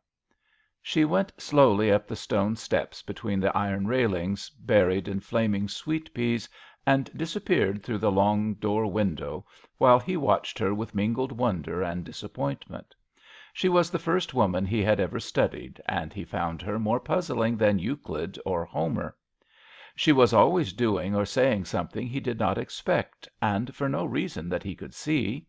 She was in high spirits when there was nothing particular to enliven any one, and silent and absent‐minded when there was every excuse for being happy. She was wild about a thing one day and indifferent to it the next, and as just now she would rush at a subject eagerly, as if intensely interested in it, and then suddenly and wholly drop it, as if she had never cared for it at all. But there, the lawn must be marked afresh, and he strode off to find Andrews and the marking machine, singing the latest comic song as he went, in a style which made Miss Awdrey, even in the seclusion of her own room on the first floor, wince and shut her eyes with anguish, as well as bitterly repent the rash impulse which had led her to wreck the peace of her well-conducted house by inviting 2 young people to stay there. And indeed the jovial refrain of Harry's song did by no means harmonise with the sweet and melancholy strains uprising from the drawing‐room where Juliet, accompanying herself on the grand piano, sang and dreamt in that mellow twilight which was all of the glowing day the lowered Venetian admitted. "I like that song best of all you sing," some one had said to her a few evenings ago. "Do you admire Sybil very much?" she had answered with that assumed carelessness of manner by which instinctively she shielded herself from the perilous earnestness of his when they were alone together. "Who is Sybil?" "Why, the author of the song you have just been admiring." "I know nothing about the author, and I don't care. I like the song because you sang it the first time I met you." There was nothing very subtle or very beautifully turned in this compliment. Juliet, even in her brief time, had received many a better; but the effect of a speech does not always depend upon the words alone. In his voice, in his eyes, was that tenderness peculiar to masculine natures when they soften. The mere recollection of it now made Juliet's breath come quicker, and, pursued by a thought half alluring and half terrifying, she left the piano and wandered restlessly about the long, low room with its treasures of china and Chippendale set forth after the stiff fashion of a bygone day. The bell rang, and she went up to bathe her flushed face and ruffle her hair becomingly before the glass, and as the gong sounded went down the slippery stairs, past the hall door, wide open to the carriage drive, and entered the dining room, where the whiteness and the glitter of the luncheon table were in brilliant relief against a background of dark draperies, oak panelling, and venerable paintings. Harry was there already, crisp and cool to behold in his pink and white tennis suit, but Miss Awdrey had not yet appeared, so they waited for her. Juliet at the window with her eyes seeking something beyond the uttermost rim of the horizon, Harry watching Juliet, and Simmons at the sideboard erect and impassive, as usual. Then Miss Awdrey's quick, almost agitated footfall was heard, and she entered like the spirit incarnate of the old world rose embalmed house. She was one of those lovely old ladies whom only our own maligned climate can produce, with a blush rose complexion much flattered by the powdery whiteness of her abundant hair. Her attire, though Quaker like in design and colour, was a masterpiece of careful study and execution in silver grey satin and laces delicate as a spider web. With this a dignified bearing and manners, whose one fault was a certain air of preoccupation and even anxiety not to be looked for in a mortal so favoured by fate. But Miss Awdrey's otherwise shadowless existence was darkened by one care, the care of her health. Not that there was anything the matter with it, but there would have been, so an instinct truer than all the doctors told her, but for her unrelaxing vigilance against fatigue, excitement, and indigestion. When a window had been shut to protect her throat and a blind lowered to save her eyes, they all sat down, and Harry lunched. Juliet pretended to do so, while Miss Awdrey dieted on toast and a portion of mutton chop prepared in a singularly elaborate and unpalatable way, composed by a fashionable physician. When she had finished she spoke, drawing her lace draperies over her shoulder with a pretty fussy movement of her lovely hands. "I hope, my dears, that it is clearly understood that only Willy and Mary Grey are coming here this afternoon. Perkins gave me quite a shock this morning by talking of a party. I said, 'There is no party, Perkins. Mr. and Miss Grey are coming to play tennis with Miss Vere and Mr. Harry, and they will take tea quietly with them afterward on the lawn as usual. But there is no party.' The state of my health would not allow of such a thing for a moment. As it is, I have been doing a great deal too much lately, and if I am not more careful I shall suffer for it. I don't know when I have seen so many people as during the last 2 weeks. It is too exciting for me altogether." "I am afraid we are too tiring for you, Cousin Millicent," said Juliet, conscience stricken. "No, my dear, it is not exactly that. But since you came, people have been rather inconsiderate about calling. I have been thinking it over, and except when you were out at some party, one visitor at least has called here every day. And as to Mr. Dalrymple, he has been here 5 times in 1 week. That is absurd, you know." "Very," cried Juliet cordially, groping for something under her chair. "Well, he won't turn up to day, anyhow," cried Harry, with unfeigned satisfaction, "for he is shooting with his uncle 9 miles away, near Inbury. Now I am going to lie down and keep very quiet for an hour. So, Harry, my dear, if you wish to sing, you will oblige me very much by going to the kitchen garden or the shrubberies where you cannot be heard from the house." "All right, aunt," said Harry cheerfully, adding, however, when she had gone, "What rot it all is! If she was to take a 10-mile walk every day and eat a raw beefsteak, she'd be right as a trivet." "It's almost a pity we arranged to have this game," said Juliet languidly, with her forehead pressed close against the window pane. "Why, you said yourself the day before yesterday that you would like it awfully." But Juliet, unwilling to explain that she then understood the party would probably include 3 instead of 2 guests, retired without further parley, leaving Harry once more in amazement at the inconstant character of her sex. He was very pleased with the party. Mary Grey played very well for a girl, and Willy, a first-rate fellow, never monopolized Juliet like that conceited beast, Dalrymple, and others. At 3 the Greys arrived, and Juliet reluctantly came down to meet them. She was in that mood when nothing but poetry is congenial, and the Greys were all prose.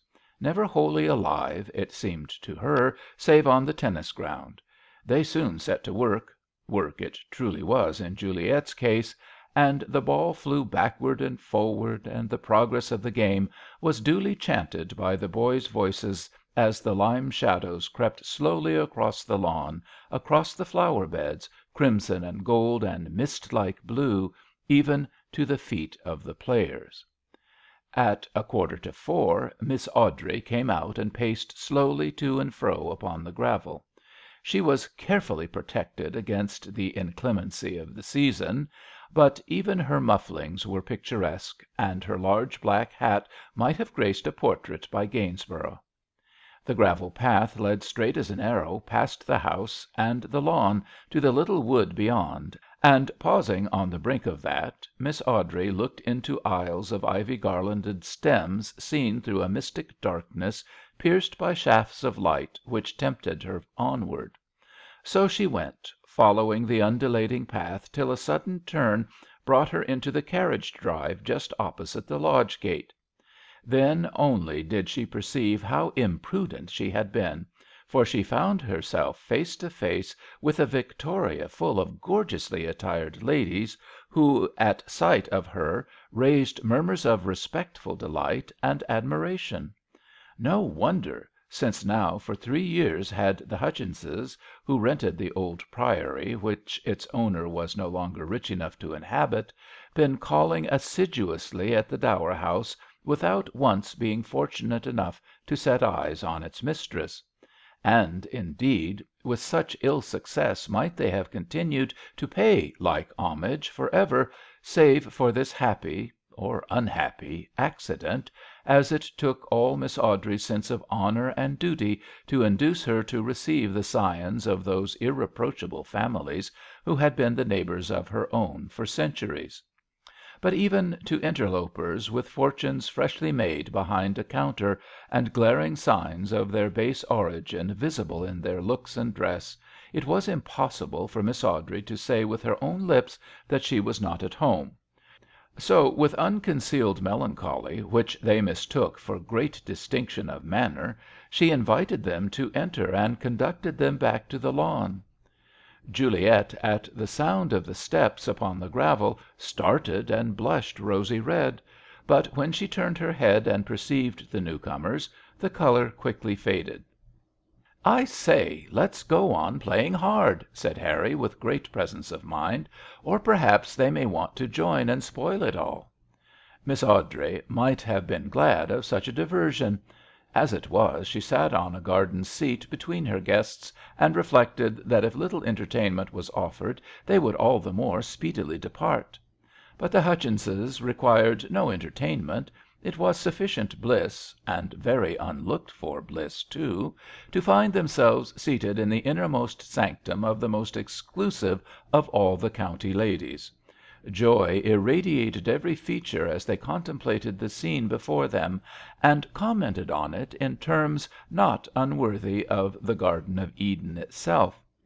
"I never saw anything to compare with it, never!" cried Mrs. Hutchins. "'Eavenly, quite 'eavenly, I call it.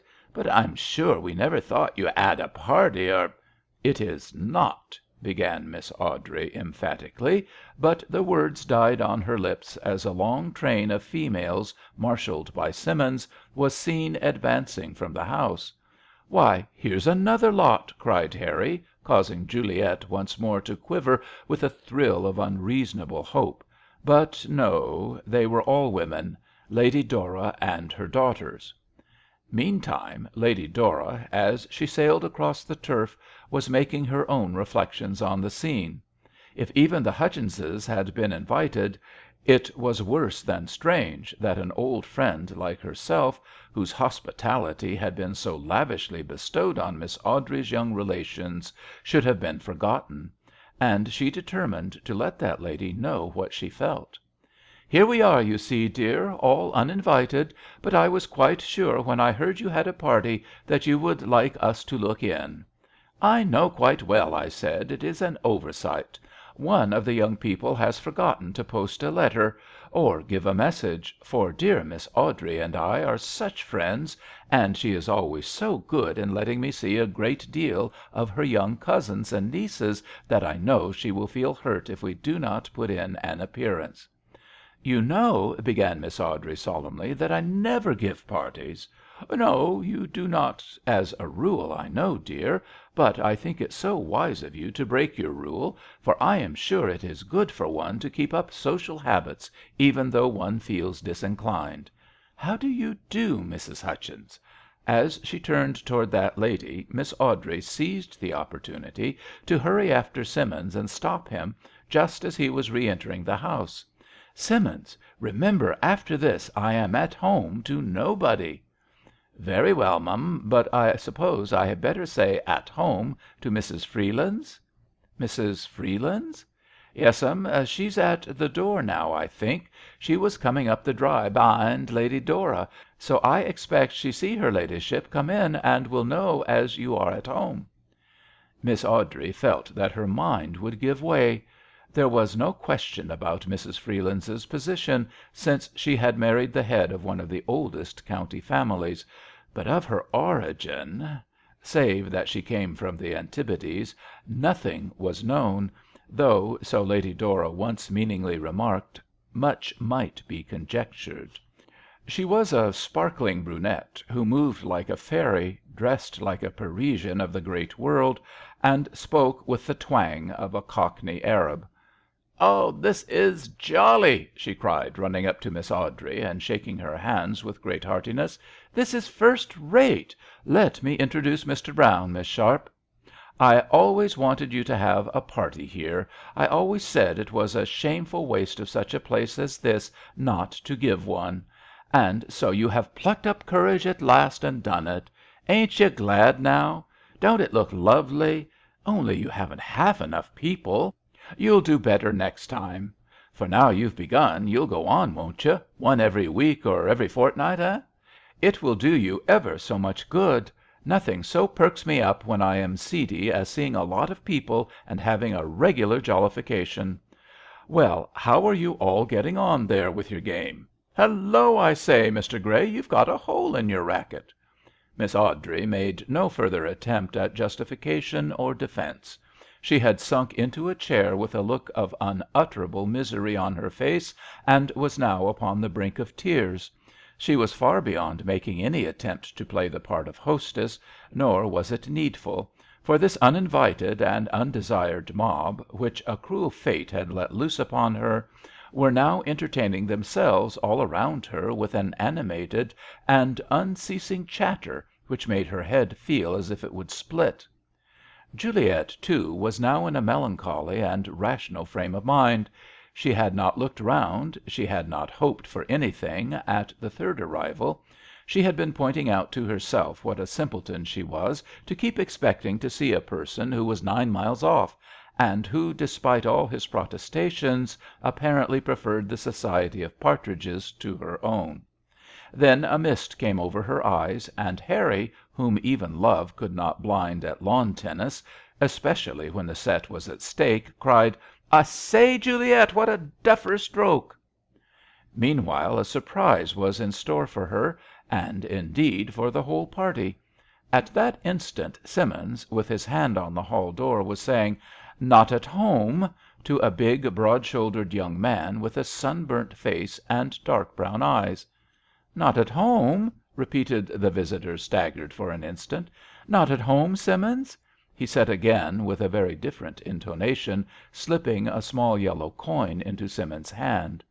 So it happened that when the misery of the hostess and the merriment of her guests seemed at its height, Simmins' voice from behind announced resonantly, so as to be heard even on the tennis lawn, "Mr. Dalrymple." Miss Awdrey gave a faint cry, as of one whose powers of endurance were at last exhausted, and Juliet lost the set for herself and Harry by a wild and preposterous stroke which sent the ball not merely out of court, but far into the wood beyond. Then upon all present there fell in an instant complete silence, the silence of unutterable surprise, which kept even Mrs. Freelands dumb for some minutes, at the extraordinary and unprecedented spectacle, seeing it was the height of the shooting season, of Geoffrey Dalrymple at an afternoon party. "I thought you were shooting at Enbury," Miss Awdrey was urged to murmur by a sense of intolerable wrong. "Oh, so I was," said Dalrymple, lightly. "We've had a very good day." He shook hands all round, entirely unconscious of the amazement he excited, as indeed of everything else save that Juliet was a few yards from him, and then strode off to where the players stood resting after their game. "Miss Vere," he had the assurance, at least so Harry thought it, to say, picking up a racquet, "let us play the others." "We can't very well have three on one side," Harry observed bitterly, but Miss Grey, to whom a delicious clatter of china had announced the approach of tea, hastily explained that she would prefer to rest.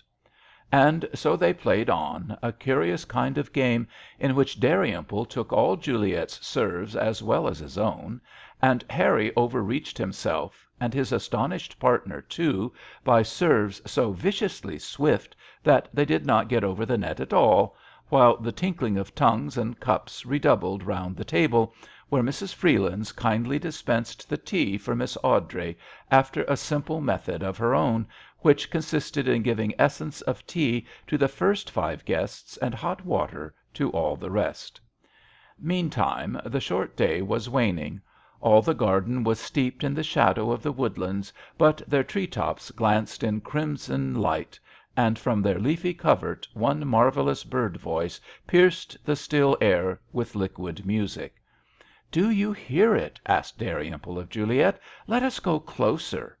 And seizing this lovely pretext they went, the game being over, and were lost to view in the amber mists and amethyst shades of glades which the evening transfigured with an aureole as glamour like and as fleeting as young love itself. "No, I don't think Miss Awdrey will give another party," said her ladyship, with almost sardonic emphasis, as they drove down the drive. "This one has been so peculiarly successful. I suppose the engagement will be officially announced directly. It has been the very jolliest at home of the whole year," was Mrs. Freeland's parting speech. Juliet and Dalrymple heartily agreed with her. So did not Harry. As to Miss Awdrey, she was in bed for a fortnight. End of Project Gutenberg's The Hôtel d'Angleterre and Other Stories by Lanoe Falconer